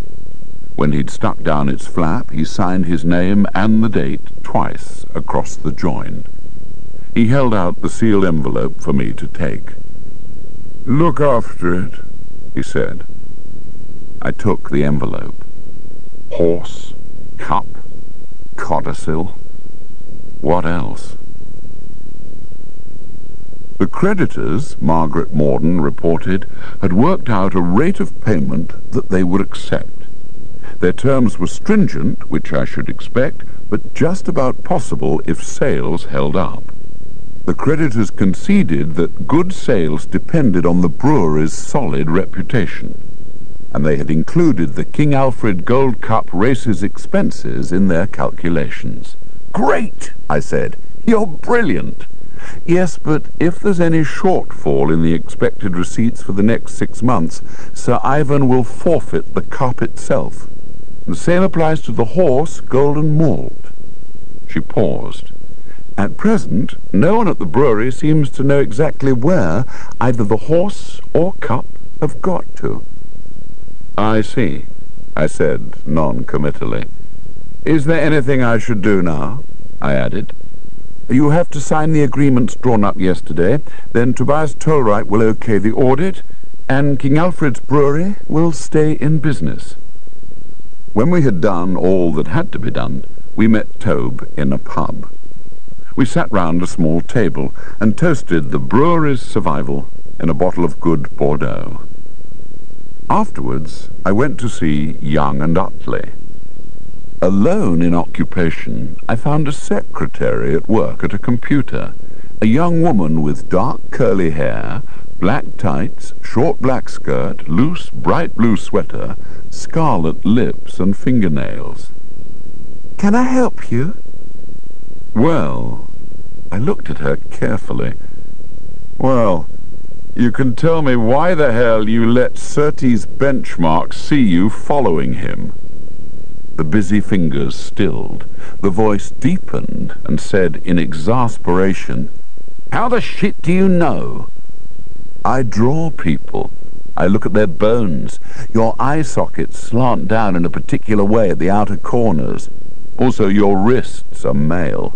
You should wear frilled cuffs." "Bugger you!" I laughed. "So why did you let Surtees see you?" "Let him? I made sure he did. You see, if someone knows they're being followed, they're dead careful. But when they don't see their shadow, they think they're safe.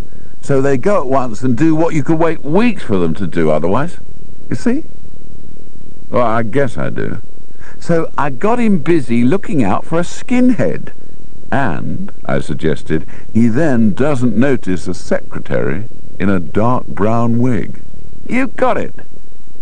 "And what did the secretary see?" "On Wednesday afternoons, it seems Mrs. Patsy Benchmark chairs some sort of local women's action committee, and her mister is off the leash. Yesterday afternoon, yesterday being Wednesday, Surtees drives round in a circle or two looking out for the skinhead, and when he thinks it's safe, off he goes to a terrace house on the outskirts of Guildford. And as soon as Surtees had left, our Mr. Young paid a visit to the house in question." "Our Mr. Young in suit, hat, moustache?" He nodded. "Yeah, that Mr. Young. And there's a little cow lives there that lets inadequates like Surtees pay to spank her before sex. Regular customary is, apparently." "Whatever next," I said. "There's no limit to the man's talents. Or to yours." "Oh, thank you," said the secretary with a flutter of eyelashes. "What's next on the agenda?" "Right. See what you can find out about a goldsmith working in London in around 1850 or 60 called Maxim." "Anything else?" "Yes. How do you rate as a bodyguard?" I returned to London and reported to Ivan. When my mother came into his room, he picked up a thick batch of paper and a blue cover and waved it at her. "This is our annual audit. Tobias Tollwright has signed it. It's our passport to continue trading. The creditors' terms for payment are tough. They're very tough, but, well, they've been fair. We ought to be able to win our way back." One could actually see his resolution trickling back. "Well done, Alexander," he said. "Oh, no, thank Mrs. Morden. It was all her work." I had expected, since he'd written his codicil, that he would have told his lawyer not to bother to come the next day. But it seemed he'd forgotten to cancel the meeting, and Oliver Grantchester arrived punctually at 10 o'clock. Minutes later, Patsy appeared like a ship under full sail, Surtees following in her wake. "You are not making any codicil, Father, unless I'm sure Alexander," Patsy spat the word, "doesn't in any way benefit."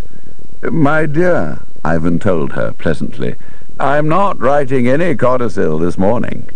"But you said you arranged for Oliver to come." "Yes, I know, but I wrote my codicil yesterday. It's all done." Well, at least let me check it from the legal point of view, Grantchester said. Ivan, with a touch of starch, told him that he, Ivan, knew when a document had been correctly executed. I don't understand you, Grantchester began. I do, Patsy said forcefully. It's quite clear that Alexander is manipulating you, Father, and you can't see that everything he does is aimed at taking my place as your heir. Poor Ivan had to bear the brunt of an interminable verbal onslaught, an ordeal that was the last thing his fragile constitution needed. Eventually the opposition forces withdrew, and promising to return. Silence reigned, but only for a moment. Then the phone rang. A voice said, "This is Detective Constable Thompson of the Leicestershire Police. I want to talk to Sir Ivan Westering." I explained that Sir Ivan was recovering from a heart attack and offered my services. "And you are, sir?" His son. Well, near enough. After a pause, a different voice identified himself as Detective Chief Inspector Reynolds and inquired whether Sir Ivan knew anyone named Norman Quorn. Yes, he does. It seemed that the Leicestershire police had for 2 weeks been trying to identify a body that they now had reason to believe was that of a Mr. Norman Quorn. The Chief Inspector wanted Sir Ivan Westering, as Mr. Quorn's long-term employer, to assist in making a positive identification. "Doesn't he have any relations?" I said. "Only his sister, sir, and she is distressed. The sister gave us Sir Ivan's name, so we would be grateful, sir." In the end, 4 of us went to Leicestershire in Ivan's Rover, Ivan and my mother in the back, with Wilfred sitting in the front beside me, a box of heart attack remedies on his lap. Early in the afternoon we arrived at a featureless building in Leicester that housed a mortuary and investigating laboratories.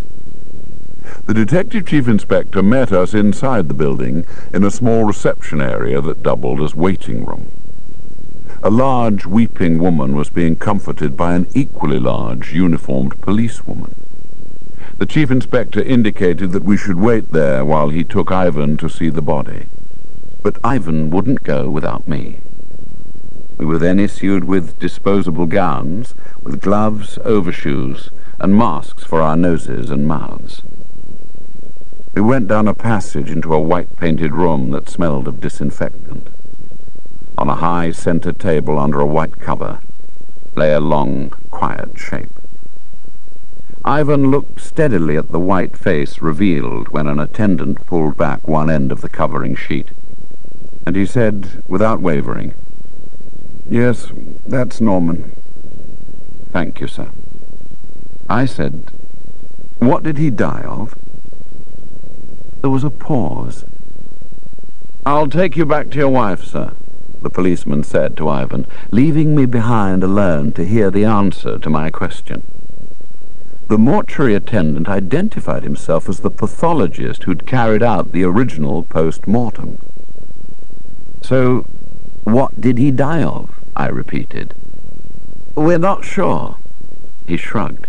"There are no obvious causes of death, no evidence of murder. He didn't die where he was found, which was in a rubbish dump. I saw him in situ. He'd been placed there after death." "Heart attack? Stroke? Pneumonia?" I hazarded. "More likely one of the first 2, though we can't know for sure. But there is an abnormality." He stripped back the sheet as far as the body's waist, showing the dark discolorations of decomposition, and the efforts made to tidy up the radical post-mortem incisions. "Look at his back," the pathologist instructed. With his gloved hands he gripped the shoulders and half-rolled the body towards him. There were about a dozen or more rows of darker marks in the darkened flesh, and flecks of white. The pathologist eased the body flat again. "Those white bits, did you see them? They're his ribs." I felt nauseous and swallowed. The pathologist said, "Those darker marks are burns." Burns? Yes. The skin and flesh have been burned away in a few places, down to the ribs. He must have fallen into something very hot when he died. Something like a grating. Any thoughts? My chief thought was how soon I could leave the mortuary. He was wearing a nylon shirt, the pathologist said, and there were man-made fibers in the lining and cloth of his suit jacket. They melted to some extent into his skin. In another minute I thought I would vomit. With relief I rejoined the group in the entrance area. "Where exactly did you find Mr. Corn?" I asked the chief inspector. Instead of directly answering, he explained that the still quietly weeping woman was Norman Corn's sister. My mother had taken over from the policewoman the role of comforter. "Mr. Corn," the chief inspector resumed, "was found by council workers who went to clear away a rubbish dump left behind on a farmer's land when a band of travellers moved on. We made lengthy inquiries among the travellers, but drew a total blank. Neither Ivan nor my mother told him that the brewery's funds had vanished with the finance director, and nor did I. Ivan would have to think it through and decide."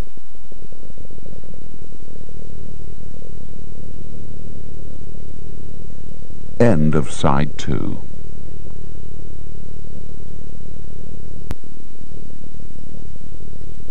Side 3. Back in London, we spent the evening discussing the death of Norman Corn. Ivan finally decided the police should be informed about the missing funds. In the morning I rang Margaret Morden at her home. "It's Saturday," she said tartly. "I do know. Then it had better be important. The finance director has turned up, dead." She thought briefly and said, "Phone me in the office on Monday. If what's bothering you most is the status of the creditors' agreements, my first impression is that they will stand." "You're a doll." "No, I am definitely not." I put down the receiver with a smile and drove back to Leicester. The chief inspector's reaction was as expected. "Why didn't you tell me this yesterday?" "The brewery has hushed up the theft." "I see." "What I don't understand," I went on, "was what he was doing in Leicestershire." "The body," said the chief inspector reflectively, "was dressed in suit, shirt, tie, smart socks and polished shoes. Not the clothes one associates with a tip on a campsite anywhere, never mind Leicestershire. There are a few blades of mown grass in his clothes. That would jump back onto a barbecue of some sort." "Hardly the right clothes for a barbecue either," I said. He shrugged. "I'll complete my case notes with what you've told me. I appreciate your help. Give my regards to Sir Ivan." On Monday, I took the train again to Reading and went first to Tobias Tollwright's office. "Old Corn's dead," Tobias exclaimed. "Then where's the money?" I said, "Well, I thought you might be able to work it out." "Well, as you know, I followed him to Panama." "How many stops to Panama?" I asked. "Wire transfer from the brewery to a bank in Guernsey. The bank there already had instructions to transfer the whole amount, multiple millions, to a bank in New York, which already held instructions to wire the money onward to a branch of Global Credit in Panama, but not into which account there." "But they must know." "Well, perhaps, but it's against their law to pass the information on." "Well, not to the police or the tax people, especially not to the police or the tax people." Tobe smiled. "You're an infant, Al." I then walked to the office of Young and Utley. The solitary occupant was a young man dressed in jeans, shirt and sweater, no tie, trainers and clean hands, very short, light brown hair. "What's your name?" I asked. "Chris." "Chris Young?" He nodded. "Yeah, I've done a bit of let your fingers do the walking for you," he said. The skinhead, the secretary, and Chris Young All spoke with the same voice. There was a goldsmith named of Maxim working in London in the 1800s. Ritzy. Made fancy things like peacocks for table ornaments. I made a drawing of King Alfred's golden chalice, and he phoned to his goldsmith informant with a detailed description. And it has engraved round it some sort of verse in Anglo-Saxon, Chris told him. Now see what you can do. He put down the receiver. While we waited, he said, "Oh, boxing gyms. Your spanking pal Surtees benchmark never goes near a gym, and none of the gyms in his area have ever heard of him." We sat and chatted until his phone rang. He listened and said, thank you, half a dozen times, and wrote a few words onto a notepad, and then disconnected. "Your chalice," he said, "was made in 1867 to the order of a Mr. Hanworth Hill of Wantage, Berkshire. It cost an arm and a leg because it was solid gold, inlaid with emeralds, sapphires, and rubies." "Real ones?" "Yeah, real ones." Well, well. Maybe my luck's changing, I said. Returning to Park Crescent, I was met by my mother, who told me that I should telephone Emily immediately. I phoned her. "Golden Malt got loose on the downs at Foxhill," she said. "Well, surely he'll turn up." "He has turned up. He's found his way back here." "Oh, bugger. And I've had a phone call from Surtees.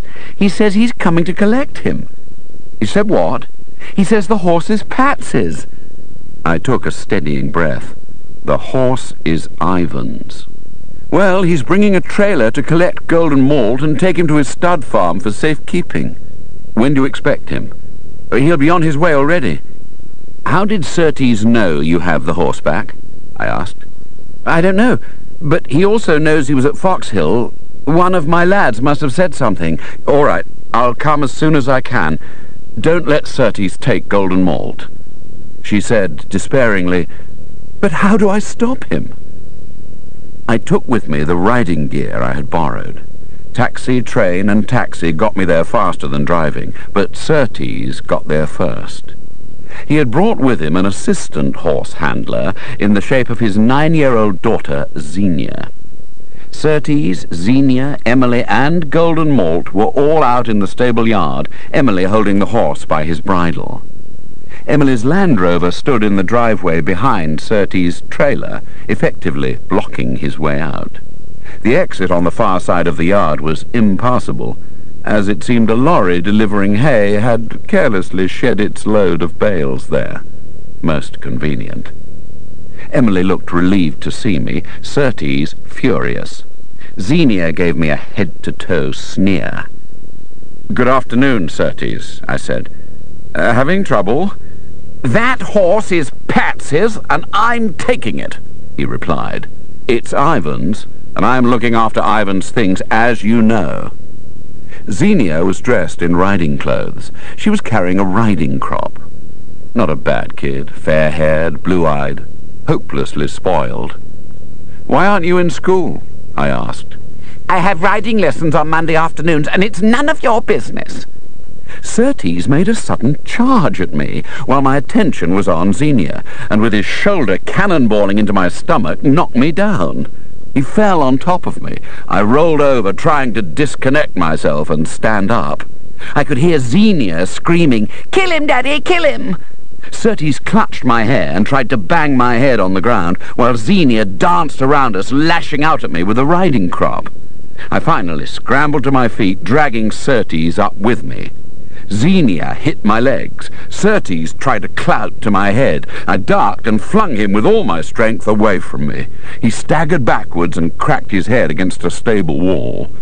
It stunned him. He slid to his knees. Xenia screamed, "You've killed my daddy!" I wrapped my arms round her writhing little body, lifting her off her feet, and yelled to Emily, "Are any of these boxes empty?" "The end too," she shouted, and struggled to hold Golden Malt in control, the horse stamping around, upset by the noise.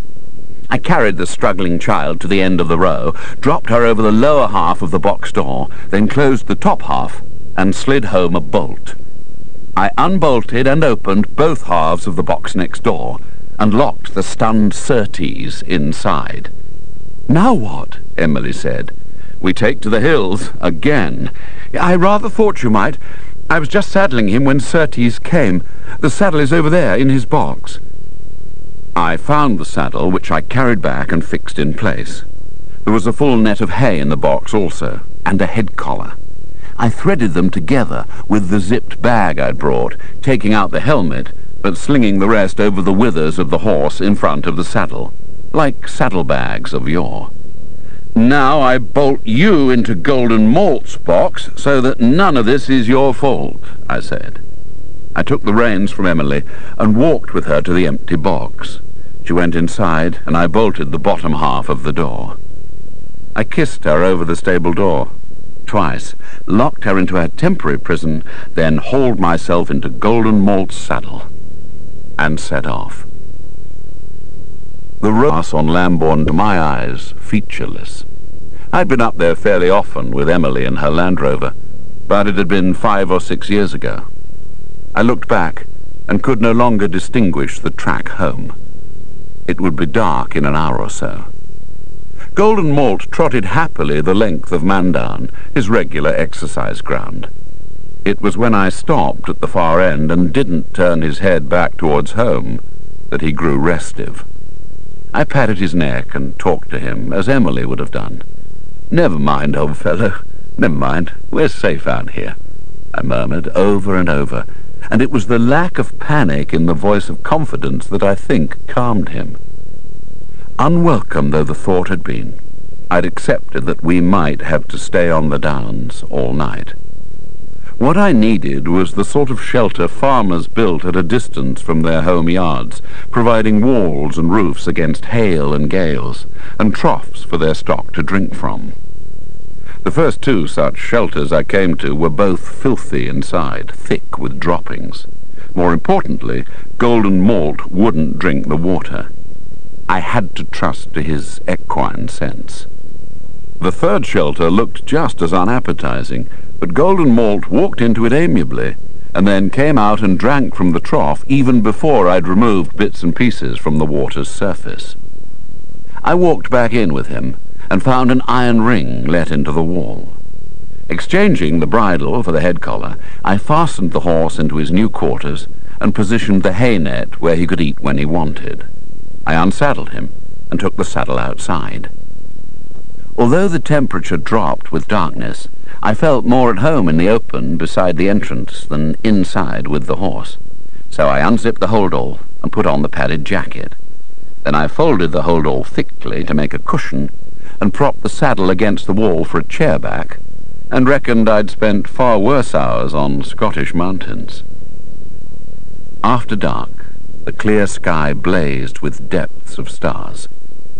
Inside the shelter, Golden Malt steadily chomped on his hay, and made me feel hungry. I scooped a handful of water out of the trough. I drifted and dozed, and woke shivering in the first grey promise of light. Golden Malt was pawing the ground, telling me that he'd finished his hay. I undid his head collar and took him outside for a drink. He walked around a bit, head down, munching grass, while I held his rope and thought of coffee and toast. As daylight arrived, I saddled and bridled him in the shelter. Finally, when the first exercise strings would be peopling the landscape, I heaved myself and gear onto his back and set about completing the disappearing trick. I rode to the east, towards the strengthening light. Not far ahead I would come to the road from Wantage to Hungerford, and I wanted to cross that to reach the wide expanse of open downland on the far side, where many trainers had their yards but wouldn't know by sight a horse from Lambourne. I came to the main road and crossed. I was now on the wide lands south of Wantage, with 5 or 6 miles available in most directions to find a suitable string of horses to attach myself to. Just when I thought I'd drawn a blank and was in trouble, I came across 4 horses plodding homeward after first lot, one of them being led by a lad on foot. I followed at a distance, and was conducted down a track towards a village.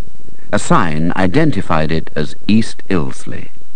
on through the village, and the horses turned in between the peeling gates of a small stable yard.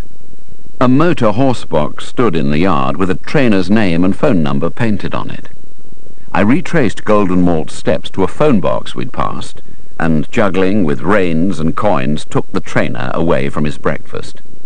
I want an owner who was also an amateur jockey. I'd just had a blazing row on the downs with my trainer and had ridden off in a fury, and I was looking for somewhere to park my horse while I sorted things out. Could he help?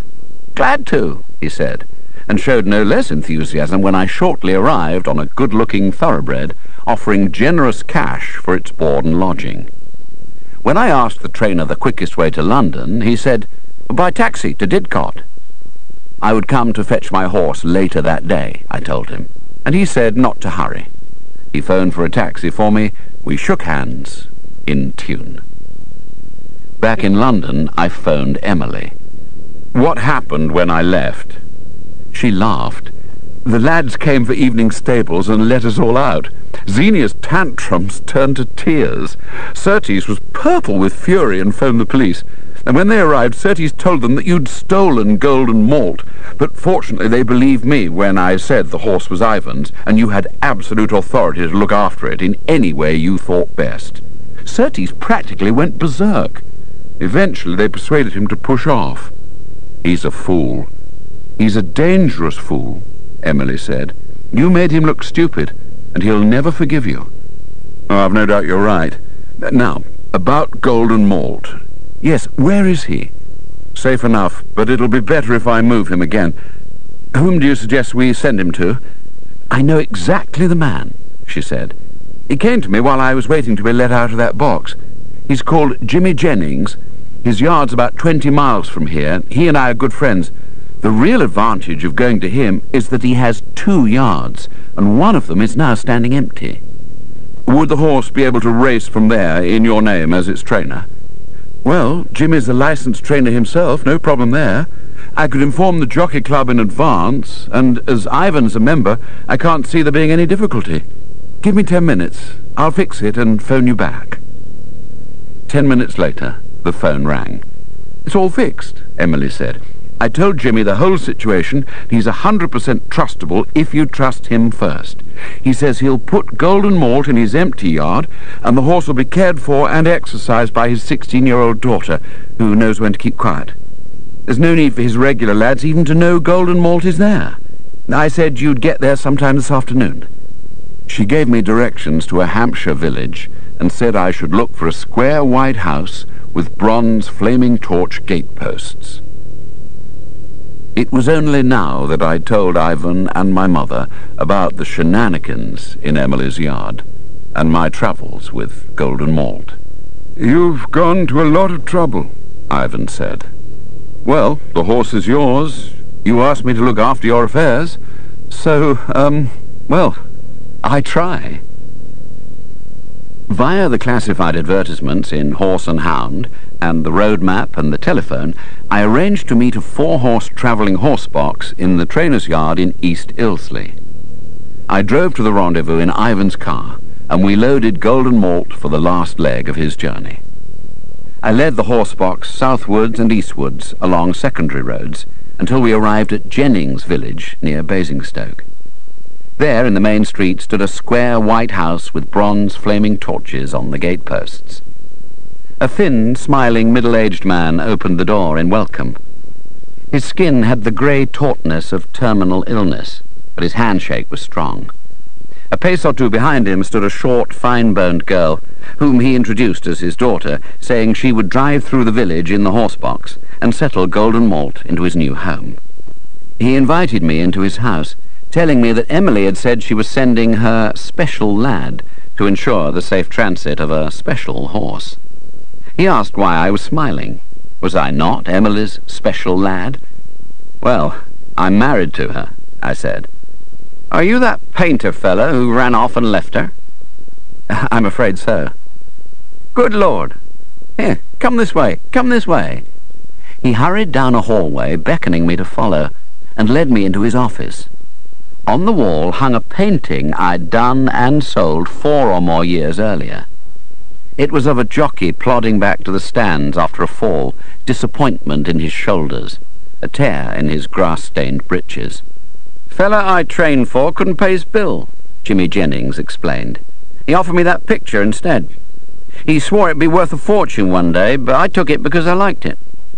It just about sums up a jump jockey's life. Endurance, courage, persistence. I'm glad you like it." "That picture keeps me going," he said. I drove back to London. After supper, Ivan told me what was in the codicil to his will. It came as a pleasant surprise. So pleasant that I hugged him for the first time ever. I hugged my mother, too. Then I set off for Scotland. Jed was waiting at Dalwhinnie in the dawn. Himself wanted me to go directly from train to castle. On the way, Jed told me that I now had a new bed and a new armchair in the bothy, chosen by Jed, paid for by himself. "But he doesn't have to," I protested. "He told me you wouldn't think so. I explained that you'd cleared out the bothy, and he had me get that pile of muck removed. I hope to God the hilt wasn't hidden in it." "Your prayers are answered," I said. "Where's the painting, by the way?" "In my house, with all the other things you gave me." I sighed with relief. As before, I found himself in his dining room eating toast. He raised his big head at my entrance and gave me his formal greeting. "Alexander!" "My lord." "Breakfast?" "Thank you." There were 3 places laid that morning, 1 used. James, I learned, had already gone out on the moors. "He wants a round of golf," himself said. "How about this afternoon? He's leaving tomorrow. I've asked Jed to fix you up with transport, and also with a portable telephone of your own. It may not accord with your liking for solitude, but please humour me in this." After breakfast, the 2 of us made a complete circuit of the whole castle, only to find on our return, outside the entrance door, a small white car. "Oh, that bloody woman," himself grunted. "Who?" "That Lang woman." "Oh, what's she up to?" I was fascinated to see her again. She and her 80-year-old wrinkles climbed out of the car and stood waiting. "She has joined the conservationists who look after the castle," himself said. "Joined them, she rules them. This past week she somehow got herself appointed chief custodian of the castle's historic contents, and you can guess what she's chiefly after." "Oh, the hilt." "The hilt. Good morning, Dr. Lang." "Lord Kinloch?" She shook his hand. "Lord Kinloch, I've come to discuss the Treasures of Scotland exhibition being planned for the Edinburgh Festival next year." Himself showed her into the drawing room. He offered sherry. Dr. Lang accepted. "Al?" he inquired. Not right now." Himself took a polite tokenful. "The Flying Eagle," he said cheerfully, "will look magnificent in your exhibition, Dr. Lang." The Flying Eagle stood in the castle's main entrance hall, a splendid treble life-sized marble sculpture. Himself had been heard to remark that the conservationists still had the eagle only because its weight made stealing it difficult. "We must insist," Dr. Lang said crisply, "on taking charge of the Kinloch hilt." My uncle made a non-committal. "You can't hide it away forever." "Thieves grow more ingenious every year." "The hilt belongs to Scotland," was her reply. I could see that it was hardening into a relentless battle of wills, a mortal duel fought over dry Laigna sherry. I said to Zoe Lang, "Do you mind if I draw you?" "Draw me?" "Well, just a pencil sketch." "Whatever for?" "He's an artist," himself explained. "He painted that large picture over there." He pointed.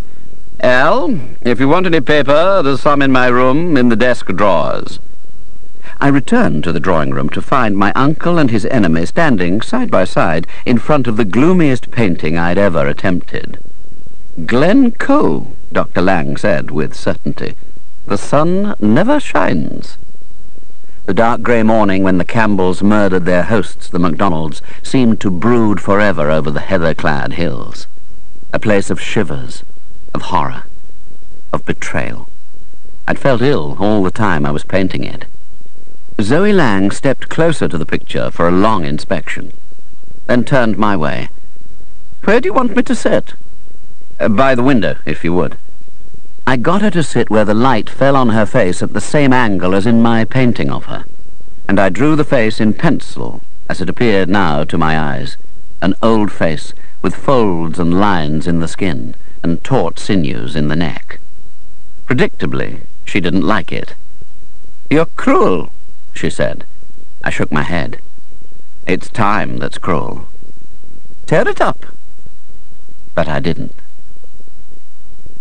James beat me at golf, and if I was careful replacing my clubs after each shot, sliding them gently into the bag instead of ramming them home, it was because the handles rested not on the firm base of the bag, but in the wide bowl of the grey cloth-wrapped shape within it, the jewelled gold treasure fashioned by Maxim in 1867.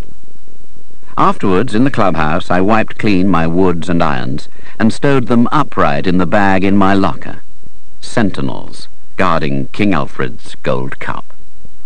I'd had to buy a bag that could be taken apart at the bottom for cleaning, and in the castle's drying room I had lodged the cup inside. It fitted snugly. By mid-morning the next day, my life in the bothy had taken shape again. A jeep stood outside my front door. The portable phone was working. My bagpipes were back from Inverness. And Zoe Lang's portrait stood on the easel.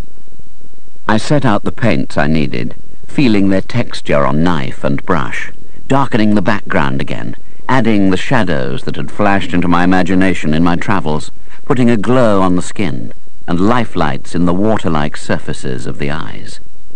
The woman lived on the canvas, as vital as I knew how to make her. At 5 o'clock, when the quality of the light subtly changed, I put down the brushes.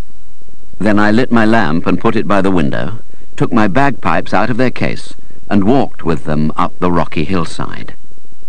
I filled the bag with air and tuned the drones, waiting for such skill as I had to reawaken in my ear, and at length began to feel and to remember the fingering of one of the long ancient laments of a time earlier than Prince Charles Edward.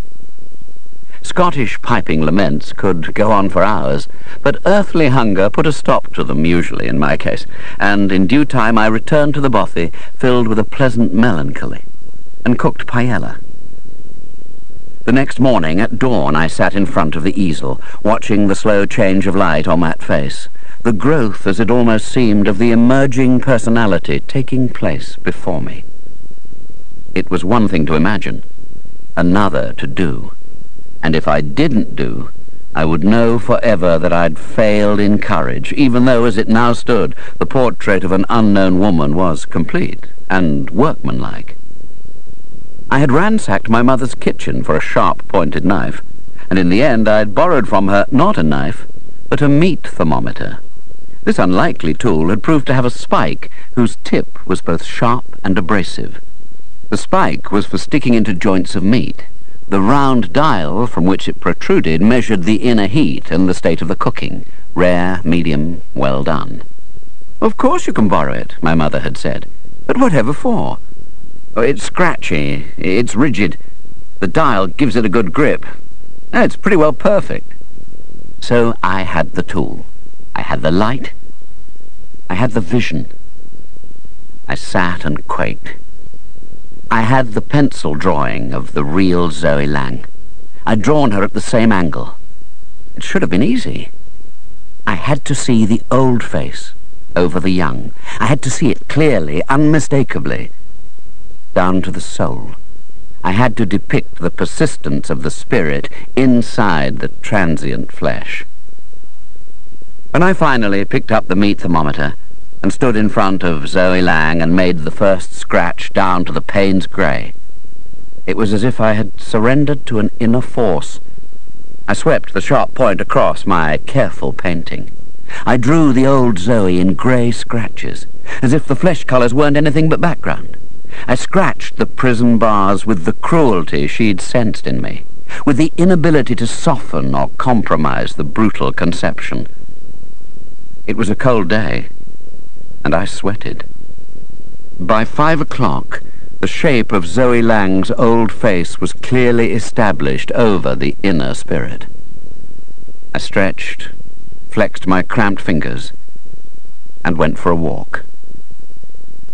I slept only in snatches that night, and dreamed a lot, and in the morning again watched the light grow on Zoe Lang, and spent the day with rigidly governed finger muscles until my arms and neck ached with tension.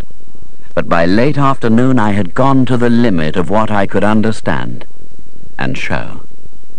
Only the eyes of the finished portrait looked blazingly young. Whichever other aspect one chose to see, the unchanging spirit of Zoe Lang looked out, present and past, identical. Another restless night. I got up at about 4 in the morning and took my bagpipes up into the mountains, seeing my way by starlight. On my canvas, the essence of Zoe Lang had triumphed. I played marches and strathspeys for her as a salutation, no longer the sad regrets of the pibroch. The grey dawn turned to a brilliant blue, sparkling day. I played the pipes and marched to the beat with uncomplicated joy. Too good to last, I suppose. A helicopter rose fast over the ridge of a mountain at my back and flew overhead. It made a circuit and approached the bothy from in front, hovering over the small plateau, and finally settling onto the ground. The noise of the engine faded. I watched in apprehension. If the 4 robbers had come back. If the 4 robbers had come, they wouldn't catch me, but they could destroy my painting.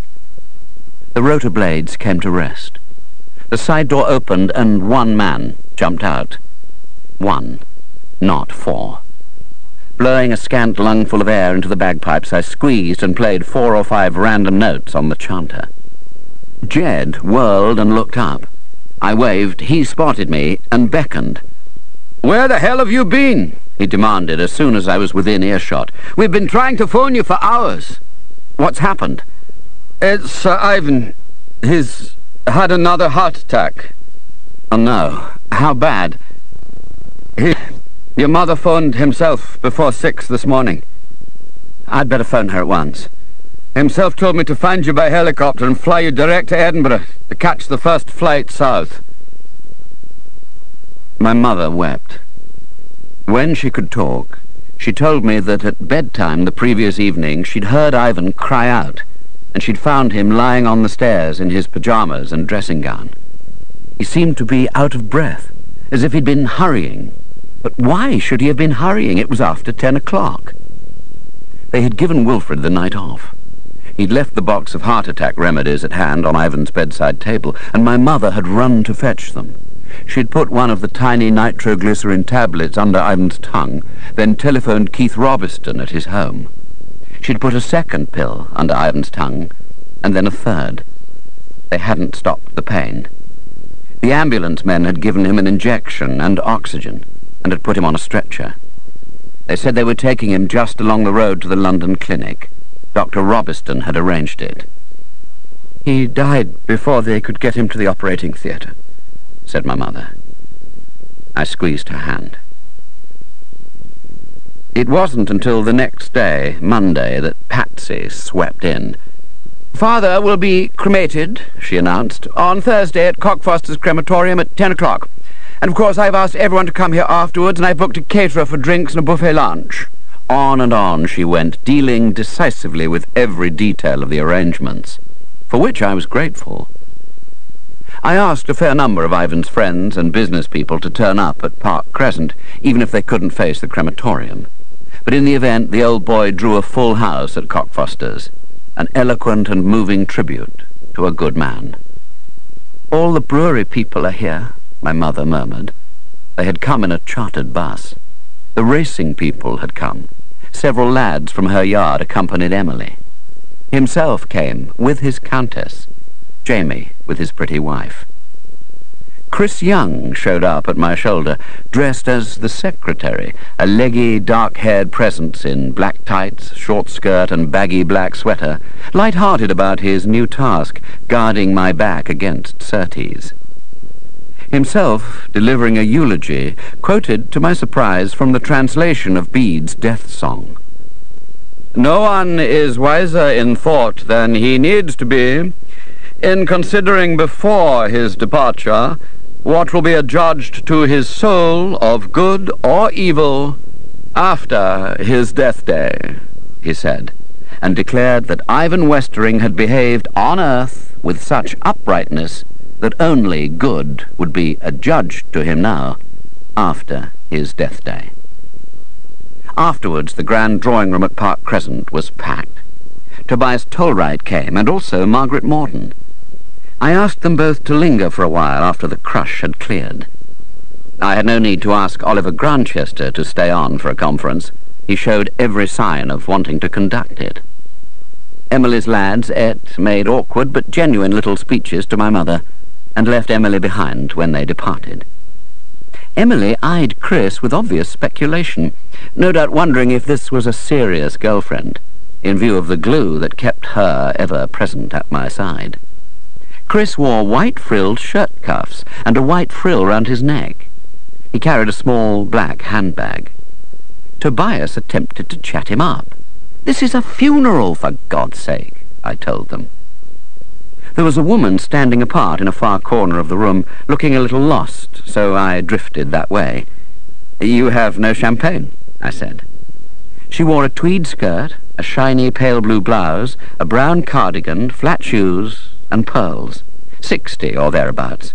"Here, take mine. I haven't drunk any. I'll get some more." She took the glass and sipped, eyeing me over the rim. "I'm Lady Westering's son," I said. "Yes, I know. I've seen you coming and going. I'm Mrs. Hall. Connie Hall. I live next door.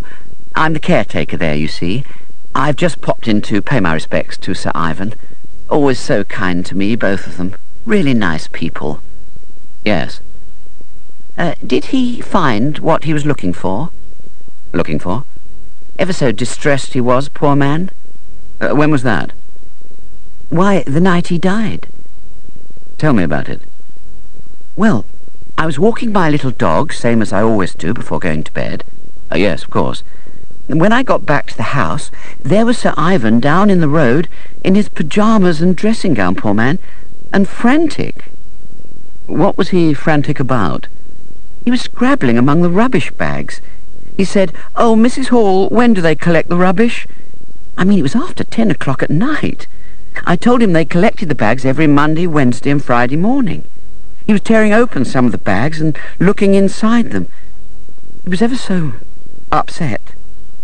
"Did he tell you what he was looking for?" "He said he was looking for an empty tissue box. He said Lois must have thrown it away." Dear God, I thought, what had been written on it? I said, "Have you told my mother about this?" No, I didn't want to upset her. Sir Ivan said he'd look in the kitchen, and I said good night to him and went in myself with my little dog. And it was a terrible shock next day when I heard he died." "Well, thank you for telling me, Mrs. Hall. Would you like some smoked salmon?" Later on, I saw her talking to Patsy, and from her gestures I suspected she was telling her the same story. I felt a deep thrust of unease, but wasn't quite sure why. The room gradually cleared until only those close to Ivan and his affairs were left. There was to be no formal reading of his will, as its general provisions were well known. The brewery to Patsy, everything else to my mother for her lifetime, reverting to Patsy on her death. For all her fears, Ivan had never swerved from his promises to his daughter. Oliver Grantchester cleared his throat noisily and said, I say, a few times, until everyone was listening. "I suggest we all sit down and discuss the immediate future." I looked round at my mother, with me on one side of her and Emily on the other.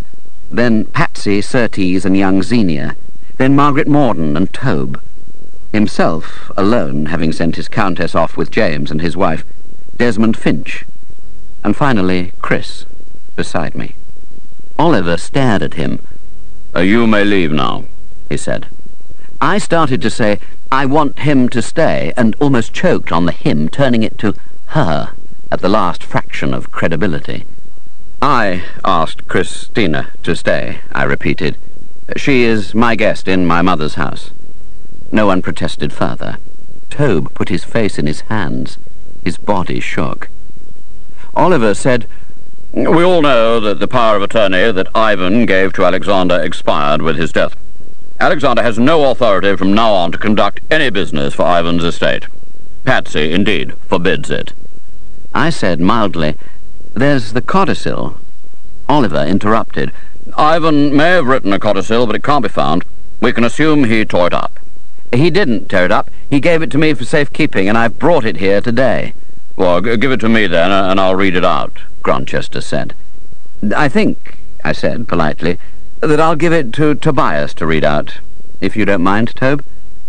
Chris opened his handbag and took out the codicil in its envelope.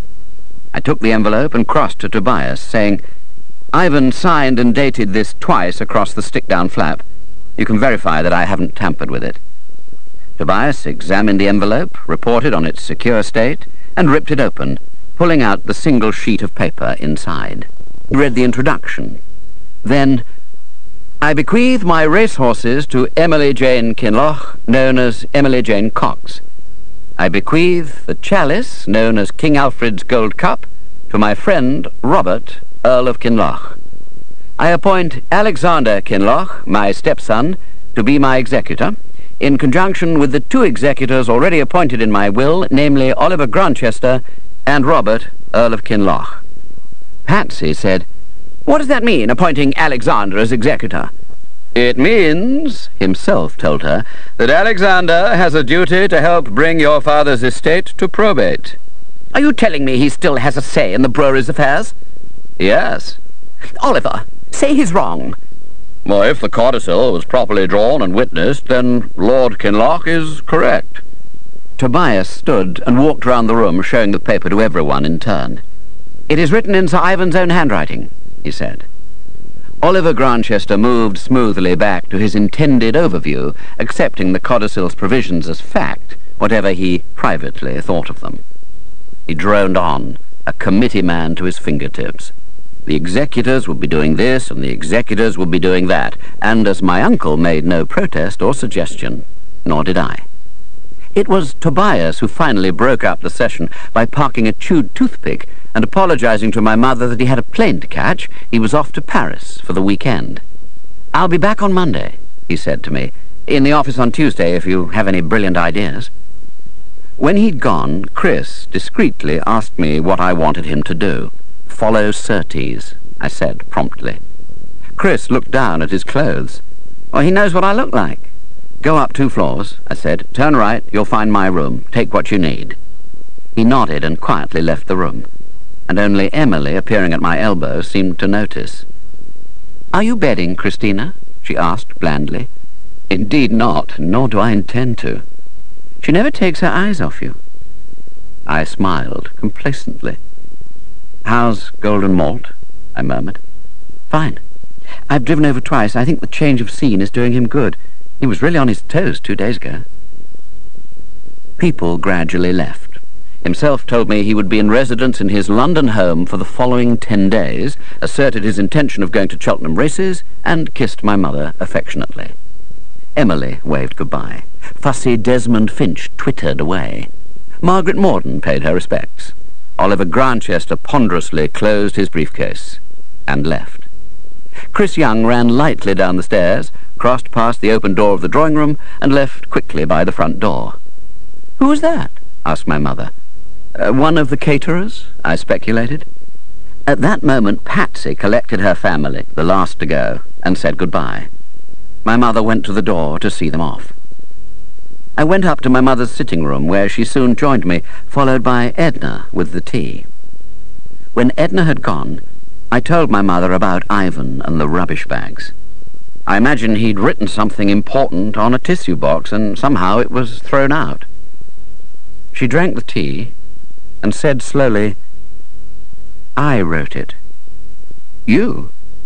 Yes. but I don't remember what it was. What happened exactly? Well, someone telephoned. It was in the morning of the day he died. A woman. She wanted to speak to Ivan, and he was in the bathroom, and I said he'd phone her back. And you know how there was never a notepad beside the phone, so I wrote what she said on the back of the box, like Ivan does. And I told him, but... She stopped, trying to remember, and shook her head. I didn't think it was important. It probably wasn't, I said. Ivan phoned her back later on, but she was out, I think, or there was no reply. All I wrote on the box was the woman's phone number. And you don't know who she was? She frowned. I remember one thing. She said it was to do with Leicestershire. She didn't give her name? No. Could it have been Norman Corn's sister? Oh, that poor woman. I needed her name. I rang Inspector Reynolds, off duty. All the mortuary could provide was the name of the undertakers to whom they'd released Corn's body. I rang them and asked who had paid the bills. Sir Ivan Westering, I was told, had written them a cheque to cover all expenses. I'll like him, I thought. I reached Inspector Reynolds in the morning. Norman Corn's sister, he told me, was a Mrs. Audrey Newton, widow of 4 Minton Terrace, Bloxham, Oxfordshire. He gave me her number. I rang her. She agreed that, yes, she had tried to talk to Sir Ivan Westering, but he hadn't called back. Ever so nice he'd been, paying for Norman's cremation. She'd decided to give him something Norman had left with her. What thing? A paper. A list, really, very short, but Norman thought it important. I told her of Ivan's death. She seemed genuinely sorry. I asked if she would give the list to me. I'll give it to Lady Westering. Ever so kind she was that day I had to identify Norman. I drove my mother northwest out of London in Ivan's car and came to Bloxham, a large village not far from Banbury.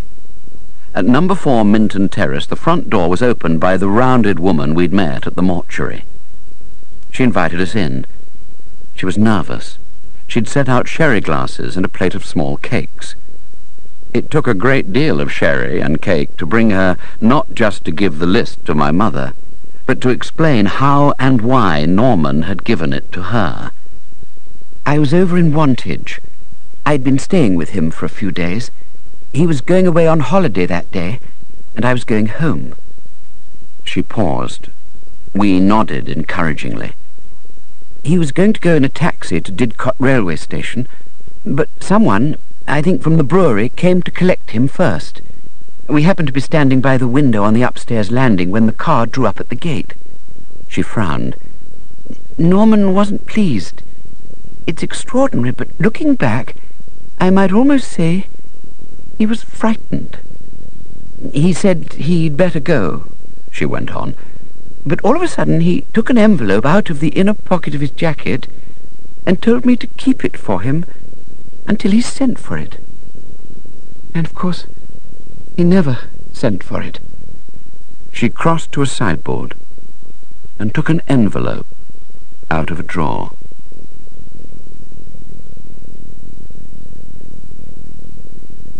End of Side 3.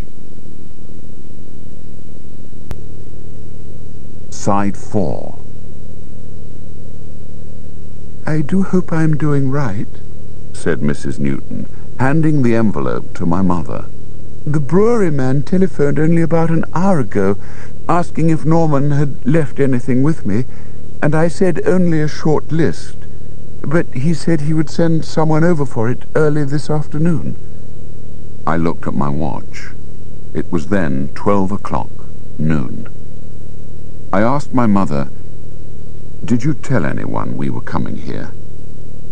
"Only Lois," she said. She was puzzled by the question. I said we were going to see a lady in Bloxham and wouldn't be needing lunch. I turned to Mrs. Newton. "Who was it who phoned you today?" Desmond Finch, she replied. I took the envelope from my mother and removed the paper from inside.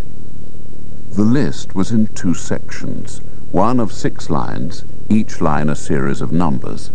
The other section, also of 6 lines, each line either a personal or corporate name. I returned the list to the envelope, which I put in my pocket. After some very rapid thinking, I said to Audrey Newton, "I think it would be a marvellous idea if you were to go away for a long weekend at the seaside." I said to my mother, "And you must go with Mrs. Newton." My mother looked astonished. I said, "I wouldn't ask this if it were not very important." To Audrey Newton, I said, "I'll pay for you to go to a super hotel if you would go upstairs now and pack what you need for a few days." But it's so sudden. Spur-of-the-moment treats are often the best, don't you think? She responded almost girlishly, and with an air of growing excitement went upstairs. My mother said, "What on earth is this all about?" "Keeping you safe," I said flatly. "Just do it, Ma." I picked up my mobile phone, pressed the numbers of the pager Chris carried, and spoke the message, "This is Al, phone me at once." We waited barely 30 seconds before my mobile buzzed. "It's Chris." "Where are you?" "Outside Surtees' house." "Is he home?" "Yes." "Good. Can young and Utley do a chauffeur and nice car job?" "No problem. When and where?" "Emily Cox's yard in Lambourne." "Urgent?" "Ultra urgent." "I'm on my way." I needed something I could draw on. My mother found a letter in her handbag. I opened it out flat, and on its clean inside, with my mother's ballpoint pen, I had time to make 9 small drawings before Audrey Newton came downstairs carrying a suitcase. I showed her the page of small heads. "The person who came to pick up your brother on the first day of his holiday, was it one of these?" She looked carefully and pointed firmly. "That one." "You're sure?" "Positive." "Let's get going," I said. Emily adamantly refused to join my mother and Mrs. Newton in any flight from Egypt. She was not, she pointed out, Moses. I persuaded her to go as far as her drawing room, and there explained the dangers of the present situation. "You're exaggerating," she objected. "Em," I said, "I'm afraid if any of you were taken hostage that I might have to do what I don't want to do, so I want you safely out of sight." After a long pause, she said, "What about my horses?" "Your head lad, you can phone him." "Where from?" "I don't know, yet." Emily went quickly out of the room and left me looking at the painting I'd given her. I took the corn envelope from my pocket. I lifted the golf picture off its hook and turned it over, and I slotted the envelope between the canvas and the frame in the lower left-hand corner so that it was held there securely, out of sight. As I hung the picture back on its hook, a large car rolled up the drive and stopped outside the window. The chauffeur, in a dark navy blue suit and flat cap, climbed out. I went out to talk to him. "Where am I going?" "Somewhere like Torbay. Find a good hotel with a sea view. Make them happy." "Them?" "My mother, my wife, and the sister of the man who stole the brewery's money. Hide them." Chris Young grinned. "I'll phone you when they're hidden," he said.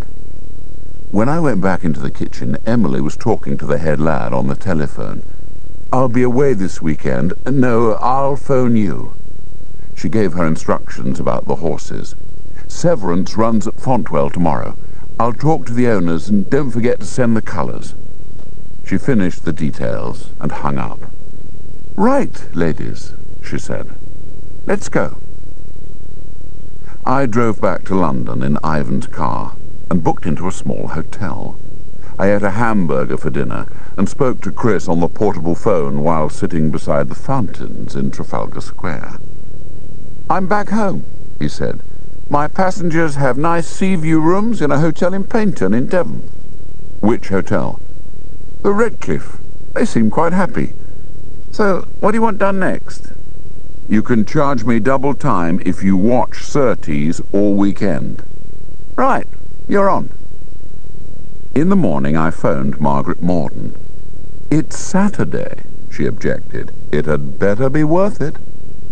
How about some numbers and names that Norman Corn gave to his sister?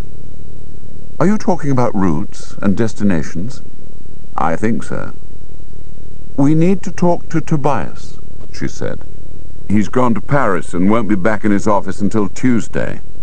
On Monday morning, Margaret said, I will liaise with Tobias's office for an appointment, and I will rope in the big bank cheese. Say 10 o'clock Tuesday at the bank. Bring the numbers. Early in the afternoon, himself decided to give me a buzz. Patsy phoned me, my uncle said. She wanted to know if I knew where you were. What did you say? I said you could be anywhere. She sounded quite different, Al. She sounded as if she'd suddenly woken up. I told her that you had been working for her all along at the brewery, and that she'd been grossly unfair to you. What did she say? She said she wanted to talk to you. Do you have her number? He read it out to me. I can't believe this, I said. Oh, give her a chance. It can't do any harm just to talk to her. 10 minutes later, I was doing just that. She apologized. She said that my uncle had given her a proper ticking off, and she was willing, if I were, to try and sort things out between us. A truce? I agreed to a truce. Would I come by for a drink? Do you really mean it? I asked. Oh, Alexander, I just want to start to put things right.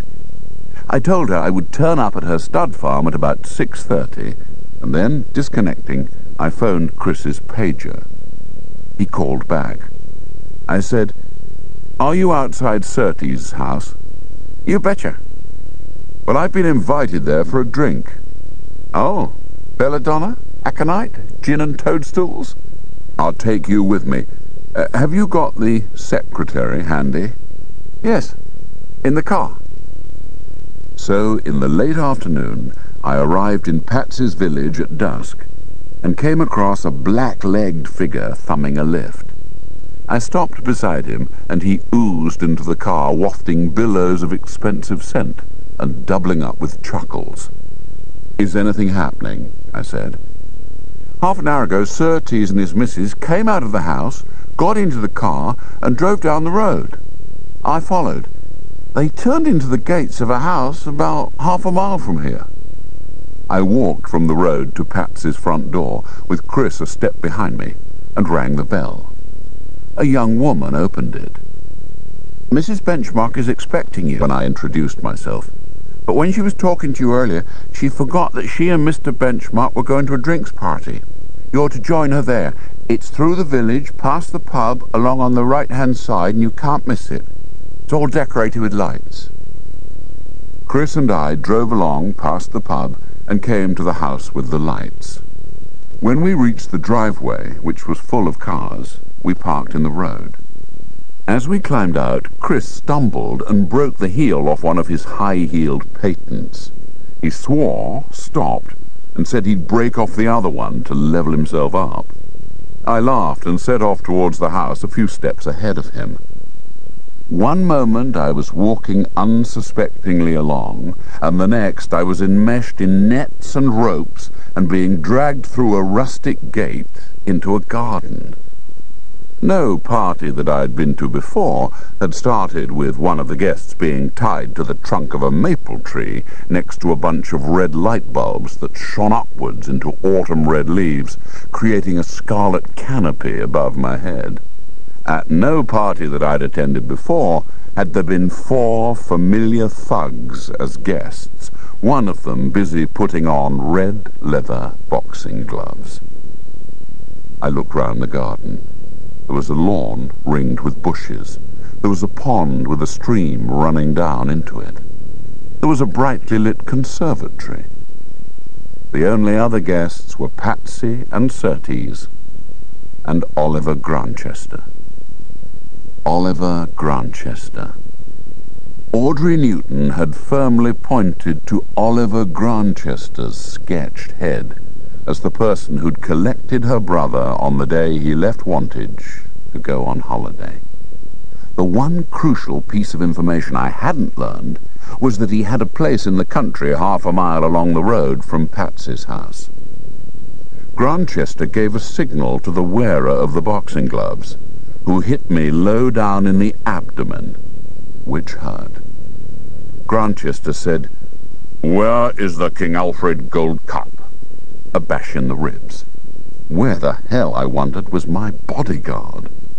Surtees strode to Grantchester's side. "Where's the horse?" I didn't tell him. Painful decision.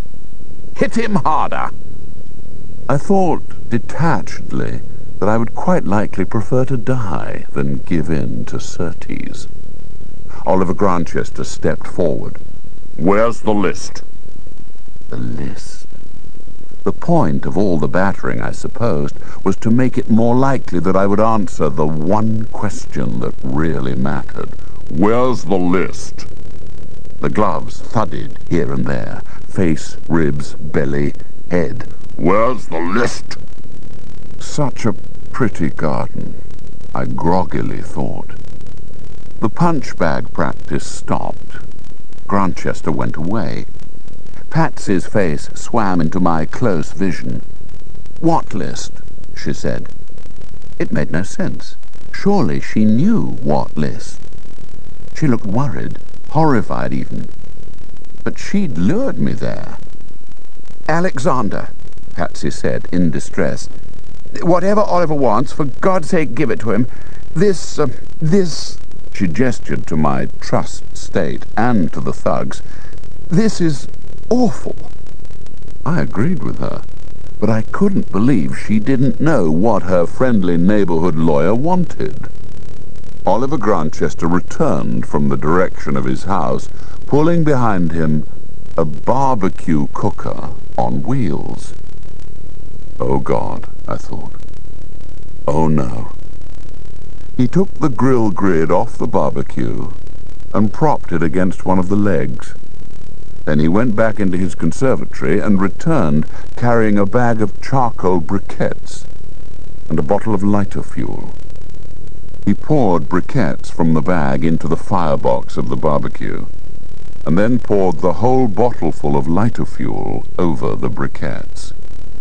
He struck a match and tossed it onto the fuel. Flame rushed upward in a roaring plume, scarlet and gold. He picked up the grill with a pair of long tongs and settled it in place to get hot. I could see the thugs' faces. They showed no surprise.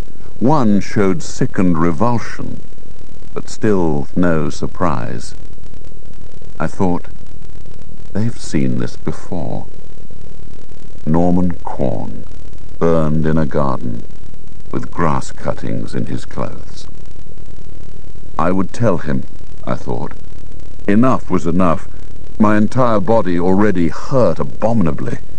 There was a point beyond which it wasn't sensible to go. They weren't my millions. They were Patsy's millions, God damn her soul. Grantchester waited while the heat built up. Then, when the briquettes glowed a bright, searing red, he lifted the barred grill off the fire with his tongs and dropped it flat on the lawn where it sizzled and singed the grass. "You'll lie on that if you don't tell me," he said. "Where's the list?"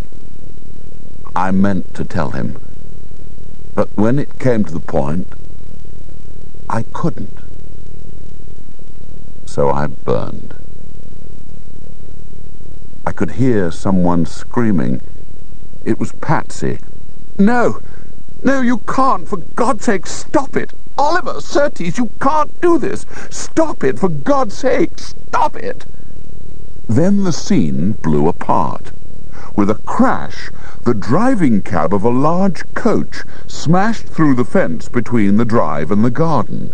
Out of the bus and onto the lawn poured a half-drunk mob of football supporters, all dressed in orange, it seemed, with orange scarves and heavy boots and raucous shouting voices.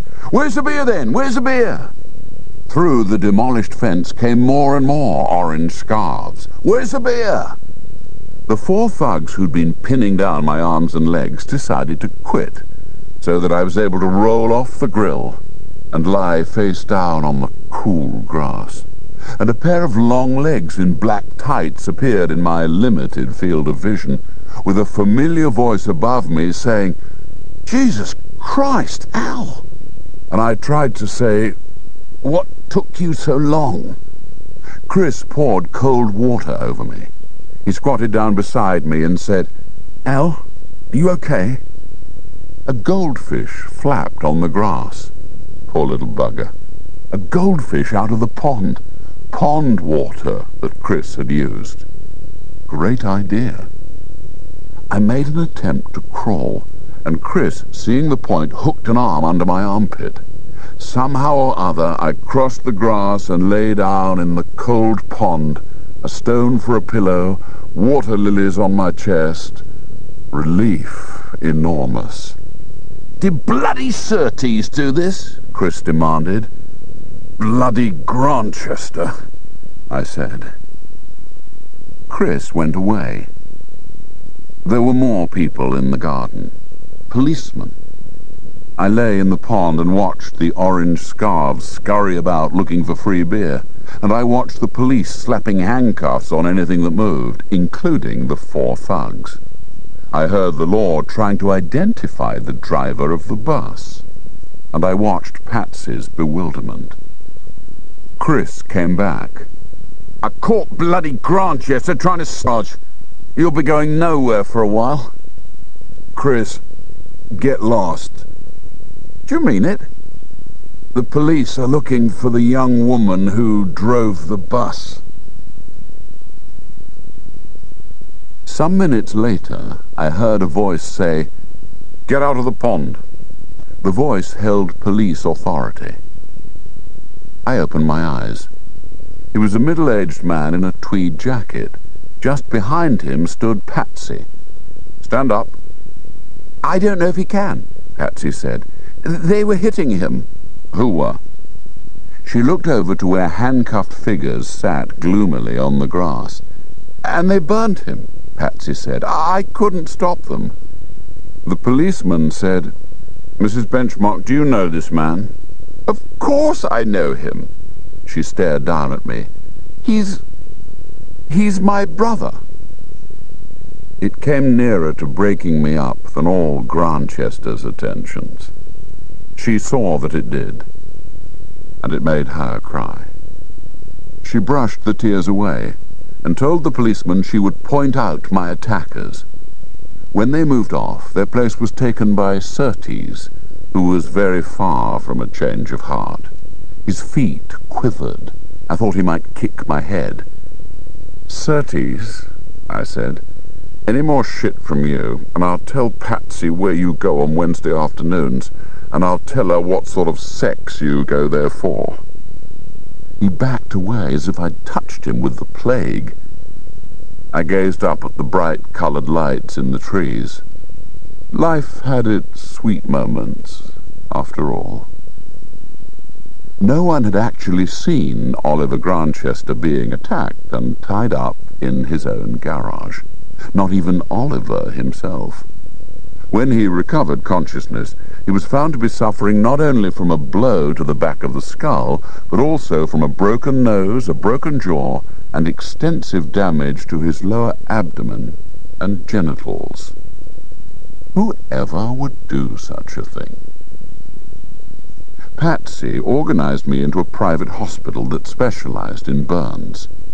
An elderly woman doctor wrapped me in biosynthetic burn-healing artificial skin and large bandages. "And a couple of cracked ribs, too," she speculated. "Wouldn't you say?" "I would." She smiled. "I'll see that you sleep." She drugged me out until 6 in the morning, when I phoned Chris's bleeper and got his return call 5 minutes later. "Where the hell are you?" he demanded. I told him. "Bring me some clothes." He arrived to find me standing by the window watching the dawn break. "I didn't expect you to be on your feet." "More comfortable," I said succinctly. "That bus, if I may say so, was brilliant." He grinned. "Well, go on then," I said. "Tell all." He came over to join me by the window. "Well, those thugs that jumped you, they were the real McCoy. I couldn't handle 4 of them, so I followed the wooden fence that's all round that garden until I found a place where I could see through, and there they were, your 4 thugs, bashing you about, and there were 3 other people there too, which made 7. I couldn't manage 7, no. So I ran down the road to the pub and used their telephone and told the police there was a riot going on, and they wanted to know where exactly, so I told them. And then this bloody big coachload of fervent psychos invaded the bar, and I thought, well, manna from heaven. I went outside where half of them were still in the bus, and I yelled at them that there was free beer down the road at a party, and I just got into the driver's seat and drove that damn jumbo straight through Grantchester's fence into the garden. And what exactly did you do to Oliver Grantchester? Oh, kicked him a good many times in the ghoulies." Around mid-morning I had a visit from a Detective Inspector Vernon, whom I'd met, it transpired, in the garden. "Mrs. Benchmark says that Mr. Grantchester was instructing 4 other men to ill-treat you." "You could put it like that," I said. "Can you tell me why?" "You'll have to ask Mr. Grantchester," I said. "His jaw's badly broken. This morning he can't speak. He's badly bruised in the abdomen, too." Inspector Vernon asked me if I knew who had attacked Grantchester. "I'd been in the pond," I reminded him. I said that the same 4 thugs had battered me earlier in Scotland, where I'd given a statement to the police. I suggested that he might also talk to Chief Inspector Reynolds of the Leicestershire Police about burns, barbecues, and mown grass. On Monday morning I discharged myself from the hospital against their advice. A police car came to transport me to Vernon's official stamping ground, where I was invited to look through a window into a brightly lit room and to say if I'd seen any of 8 men at any earlier time in my life. No problem. Numbers 1, 3, 7, and 8. Number 3 caused the damage you can see in my face. He's left-handed. All 4 assisted in compelling me to lie on that hot grill. All 4 also attacked me outside my home in Scotland. I don't know their names, but I do know their faces. I told Inspector Vernon that number 7 in the lineup had been wearing what looked like my father's gold watch, stolen from me in Scotland. Also, I said, number 7 didn't relish the burning. That won't excuse him. No, but if you could make it worth his while, he might tell you what happened to a Norman Quorn. The inspector didn't say who. He went quietly away. A uniformed constable brought me a sandwich lunch. After another couple of hours, Inspector Vernon came back into the room. "Can you identify your father's gold watch?" he asked. "It has an engraving on the back. Alistair from Vivienne." Vernon faintly smiled. "Number 7 in the lineup may be known as Bernie," he said. "Bernie, as you saw, is a worried man." He paused. "If you hadn't told me to ask Bernie questions about Norman Quorn, I wouldn't have thought of doing it. But Bernie split wide open, and now my superiors are thinking of going to the prosecution department with a charge against Oliver Grantchester for manslaughter. The manslaughter of Norman Quorn. Hell's teeth. Bernie said that the 4 you call the thugs all go to a gym in London, east of the city, which Oliver Grantchester's been visiting for the past few years. So when he wanted a rough job done, he recruited them. Unfortunately, the job went wrong. Quorn died, I said. Vernon nodded. Grantchester told them to turn up at his house in the country. He arrived with Norman Quorn and he took them into the garden. The 4 thugs tied him to the same tree as they tied you, but they didn't belt him. Grantchester lit the barbecue and told Quorn he would burn him if he didn't come across with some information. Vernon paused, then went on. Grantchester waited until the fire was very hot, and then he threw the grill onto the ground. The 4 thugs threw Quorn onto the grill and held him there. And although he was screaming and hollering that he would tell, Grantchester wouldn't let him up. He seemed to be enjoying it. And when he did let him up, Quorn dropped down dead. I'm not surprised, I said. Grantchester got Bernie and the others to put Quorn into the boot of his car in the garage. And he paid them and told them to go away, which they did. After a while, I said, "Did you ask Bernie about Scotland?" Vernon nodded. Grantchester was behind that, too. He told them they should have made sure you were dead before they threw you down the mountain. Well, well, I said. On Tuesday morning, I went to the bank meeting in Reading. The area manager, Margaret Morden, and Tobias were already sitting round a table. When I went in, they stood up. "Don't," I said awkwardly. "Am I late?" "No," Tobe said. I took the one empty chair. "I'm sorry about the bruises," I said. "I got a bit clobbered again. Very careless."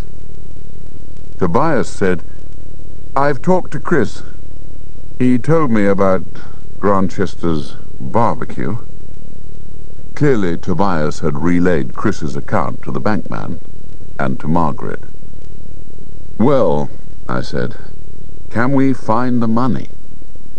They passed round a piece of paper, the riddle that Quorn had left, which I had retrieved from behind the painting in Lambourne. It soon became apparent that, although the numbers and names belonged to bank accounts, Norman Quorn had been coy about setting down on paper which account referred to which bank. Thoughtfully, they each copied out the whole list. Each of them fed into their separate computer a disk recording what each of them knew. The bank had supplied a fax machine dedicated to this one job. The room was silent except for the tapping of keys and the drumming of thoughtful fingers when the solutions didn't quickly appear. By lunchtime they'd got nowhere nearer the end of the rainbow.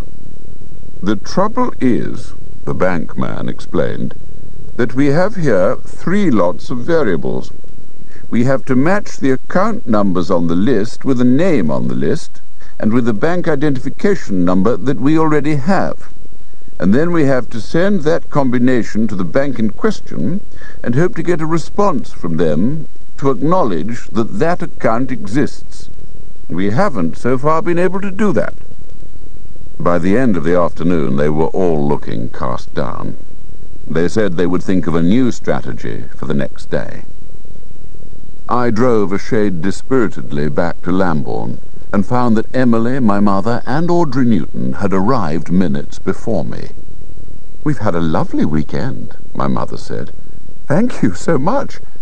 You've bruised your face, dear, did you know?" Emily took Audrey and my mother into the house, and Chris inspected me. "You look lousy," he said. "Worse than Sunday." "Oh, thanks. Do you want anything else done?" "Just take Audrey Newton home to Bloxham."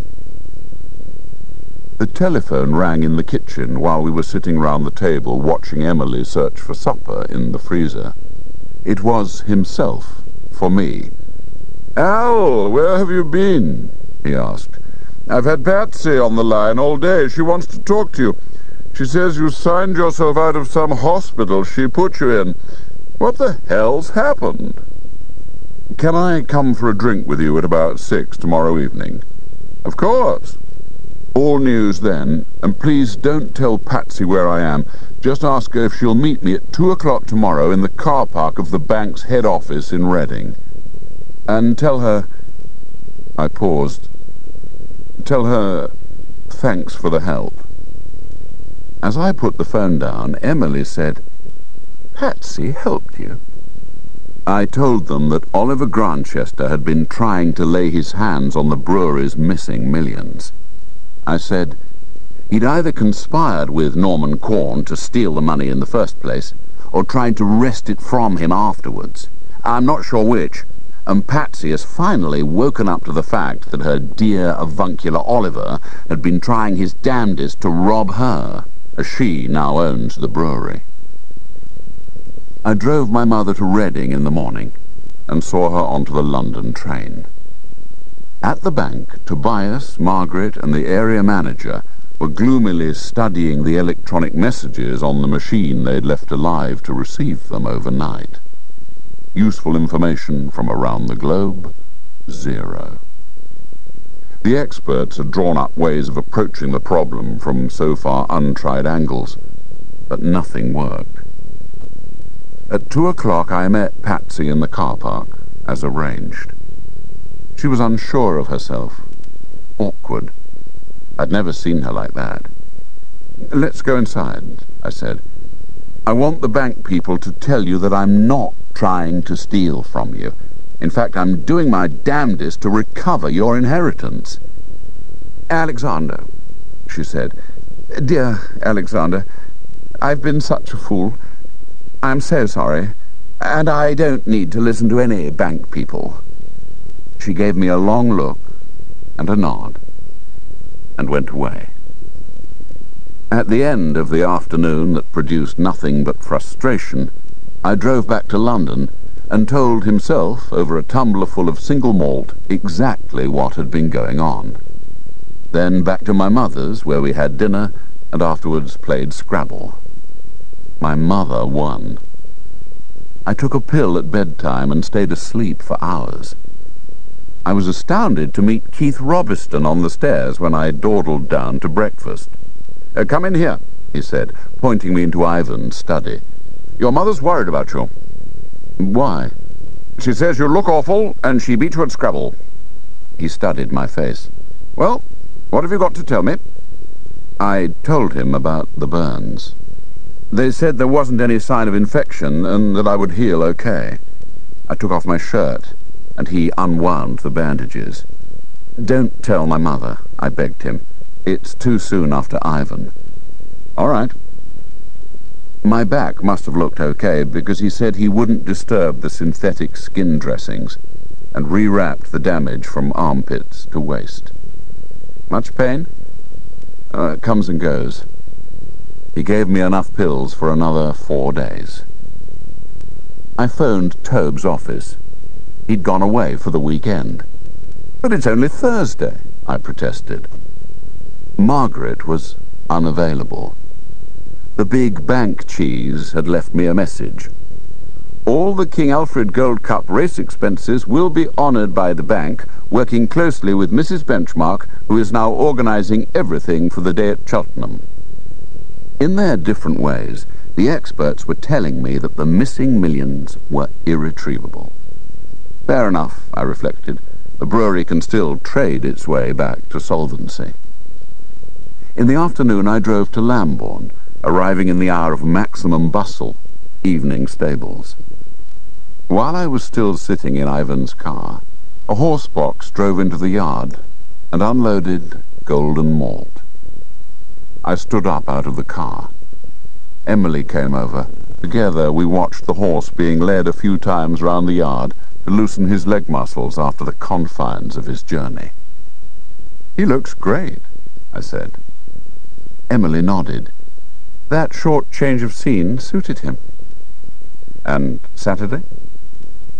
"He won't disgrace himself."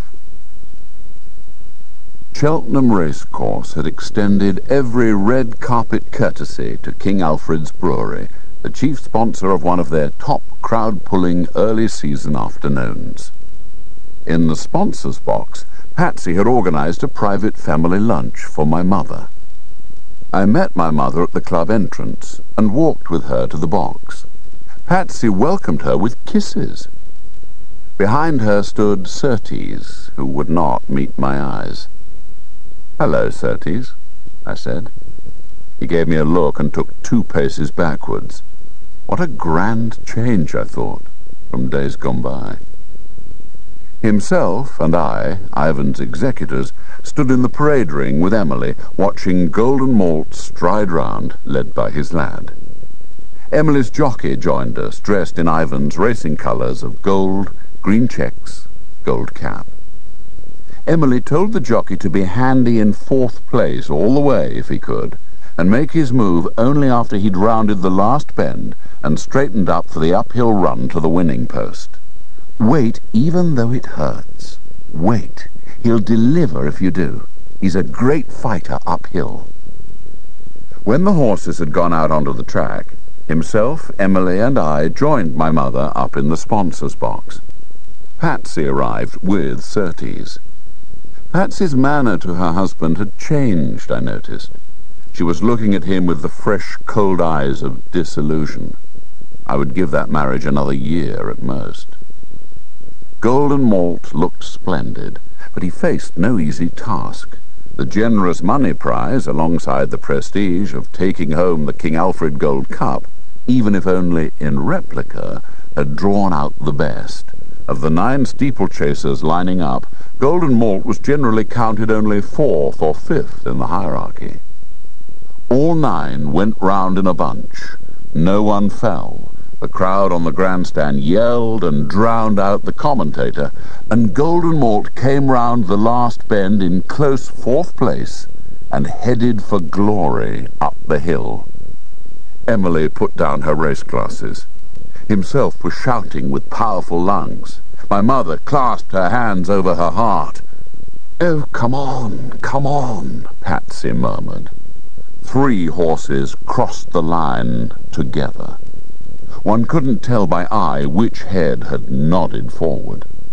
We all went down to the unsaddling area, and none of the little group could disguise the agony of the wait for the photograph. When the result came, it was in the impersonal voice of the course announcer. "First, number 5. Number 5. Golden Malt." Afterwards, my mother presented the replica of the King Alfred Gold Cup to Emily, to universal cheers and a blaze of cameras. Ivan would have loved it. Back in London, my mother and I were breakfasting and reading the Sunday newspapers when my Uncle Robert telephoned. "Al, whatever you're doing, stop doing it. I've had Jed on the line. The conservationists have invaded the bothy with spades, pickaxes, and metal detectors, searching for the Hilt. Zoe Lang is there with the light of battle in her eyes. We must leave at once." We caught a flight to Edinburgh, where we were met by the helicopter pilot who'd risked the bothy's plateau once before. Our arrival alarmed the crowd at the bothy, which scattered outwards. When the rotor stopped, the crowd returned, led by Zoe Lang, clutching a metal detector. Close on her heels came Jed. "How dare you!" himself thundered at the fanatical lady. "This bothy," she proclaimed, "was given to the nation with the castle." "It certainly was not. It comes under the heading of my private apartment." Behind both of their backs, Jed raised his eyebrows to heaven. The conservationists were making almost as much mess of my home as the 4 thugs had done. There were holes in the ground everywhere. Beside each hole lay a little heap of empty Coke cans and other metal debris. In the ruined section of the bothy that housed the rubbish bins, the corner that held the old bread oven had been excavated to a depth of 3 feet, and the oven left belly up. At the carport end, the earth had more or less been ploughed. I left himself arguing with Zoe Lang and went inside. To my surprise and relief, the place looked tidy. The picture, wrapped in its sheet, stood on the easel. It seemed the searchers had left the core of the search until last. Just then my mobile phone buzzed. I could hear nothing in the receiver but a crackle with the faintest of voices in the background. "Whoever you are, shout!" An earful of crackle, and one word, "Tobias!" "Tobias?" Crackle. His faint voice said, "I've found it!" Another load of static. Then his voice said, "Are you there?" "Yes. Where are you?" "In Bogota. In Colombia." There was a sudden clearing of the static, and I could hear his voice plainly. "The money is all here. I found it by accident. The account here had 3 names on it, not just 1 or 2. A person's name and 2 corporate names. I put them all on an application form by mistake, and it was like pressing a button. A door opened, and they're asking for my onward directions. The money will be back in Reading next week." "I thought you went away for the weekend." He laughed. "I went to Panama. We were getting nowhere electronically. I went to bang a fist, and the trail led to Bogota. Tobe, see you soon," he said. The crackle came back. I switched off the telephone and felt my knees weakening, as in the phrase, "weak at the knees," which I'd never believed in before. After a while, I took the sheet off the picture, and the force of it filled the small room. I had thought I would need time's perspective to know what I'd done, but the power of the concept seemed to have taken over and made me its instrument. The picture might not comfort, but one wouldn't forget it. I went out to where himself and Zoe Lang were gesticulating in each other's airspace with none too gentlemanly fury. Himself stopped abruptly, alerted by whatever he saw in my face. "What is it?" he said. "The money is found." Himself stared at me, alone with the realization that what had been paid for had been miraculously delivered. Zoe Lang, thinking that I'd found some treasure or other within the bothy, disappeared inside. Tobias found the money in Bogota. "Using the list?" "Yes." Himself's rejoicing was like my own, unexpressed, as a matter of warmth rather than whoops. Zoe Lang came out of the bothy and walked towards us, still carrying her metal detector. She ignored himself and spoke directly to me. "You will tell me the truth? I am sure you are a very good liar, but this time you will tell me the truth." I made no reply. She took it as assent, which it was.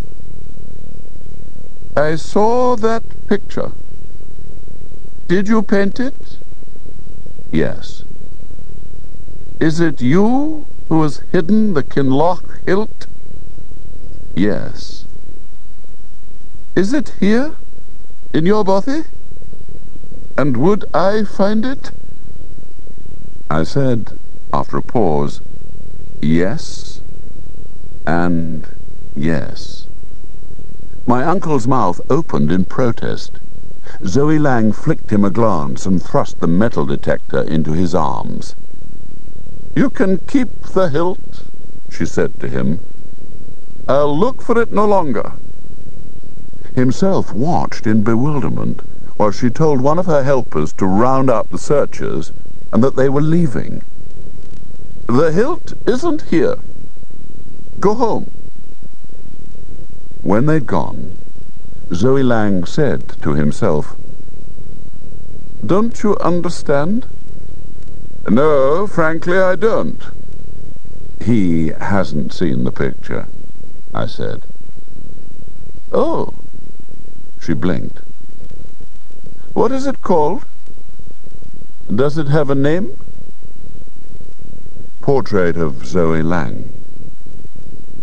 A tear appeared in each of her eyes and ran down her wrinkled old cheeks.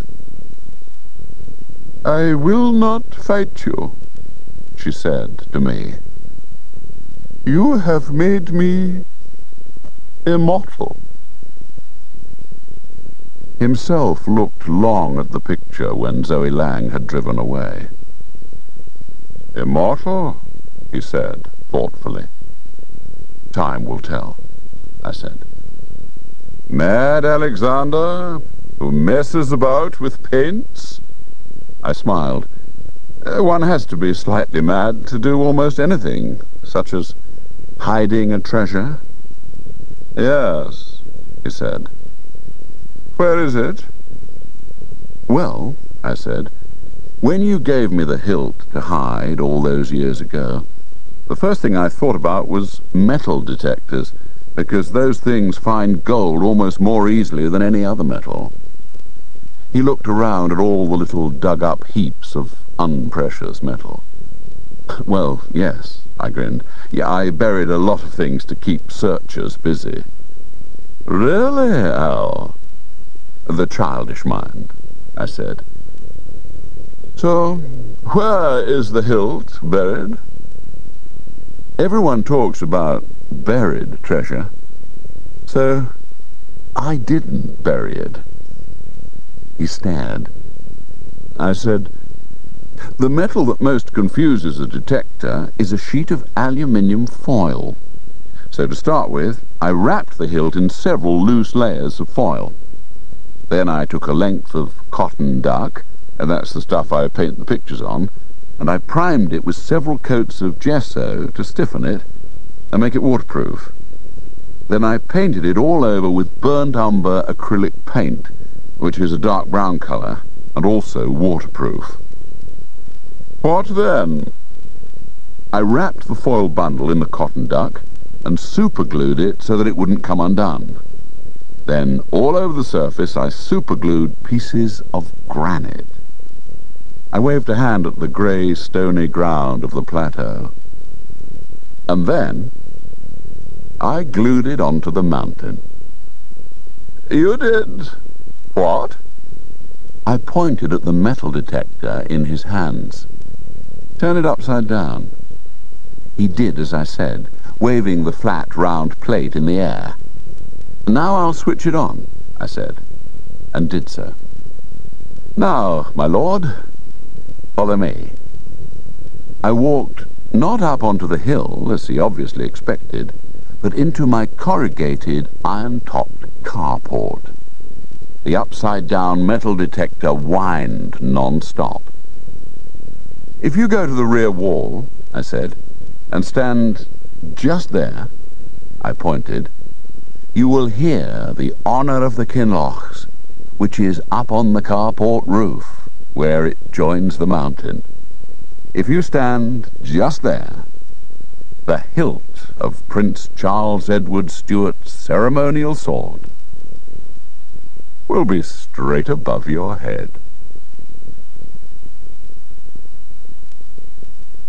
This audiobook was produced and published by Penguin Books Limited.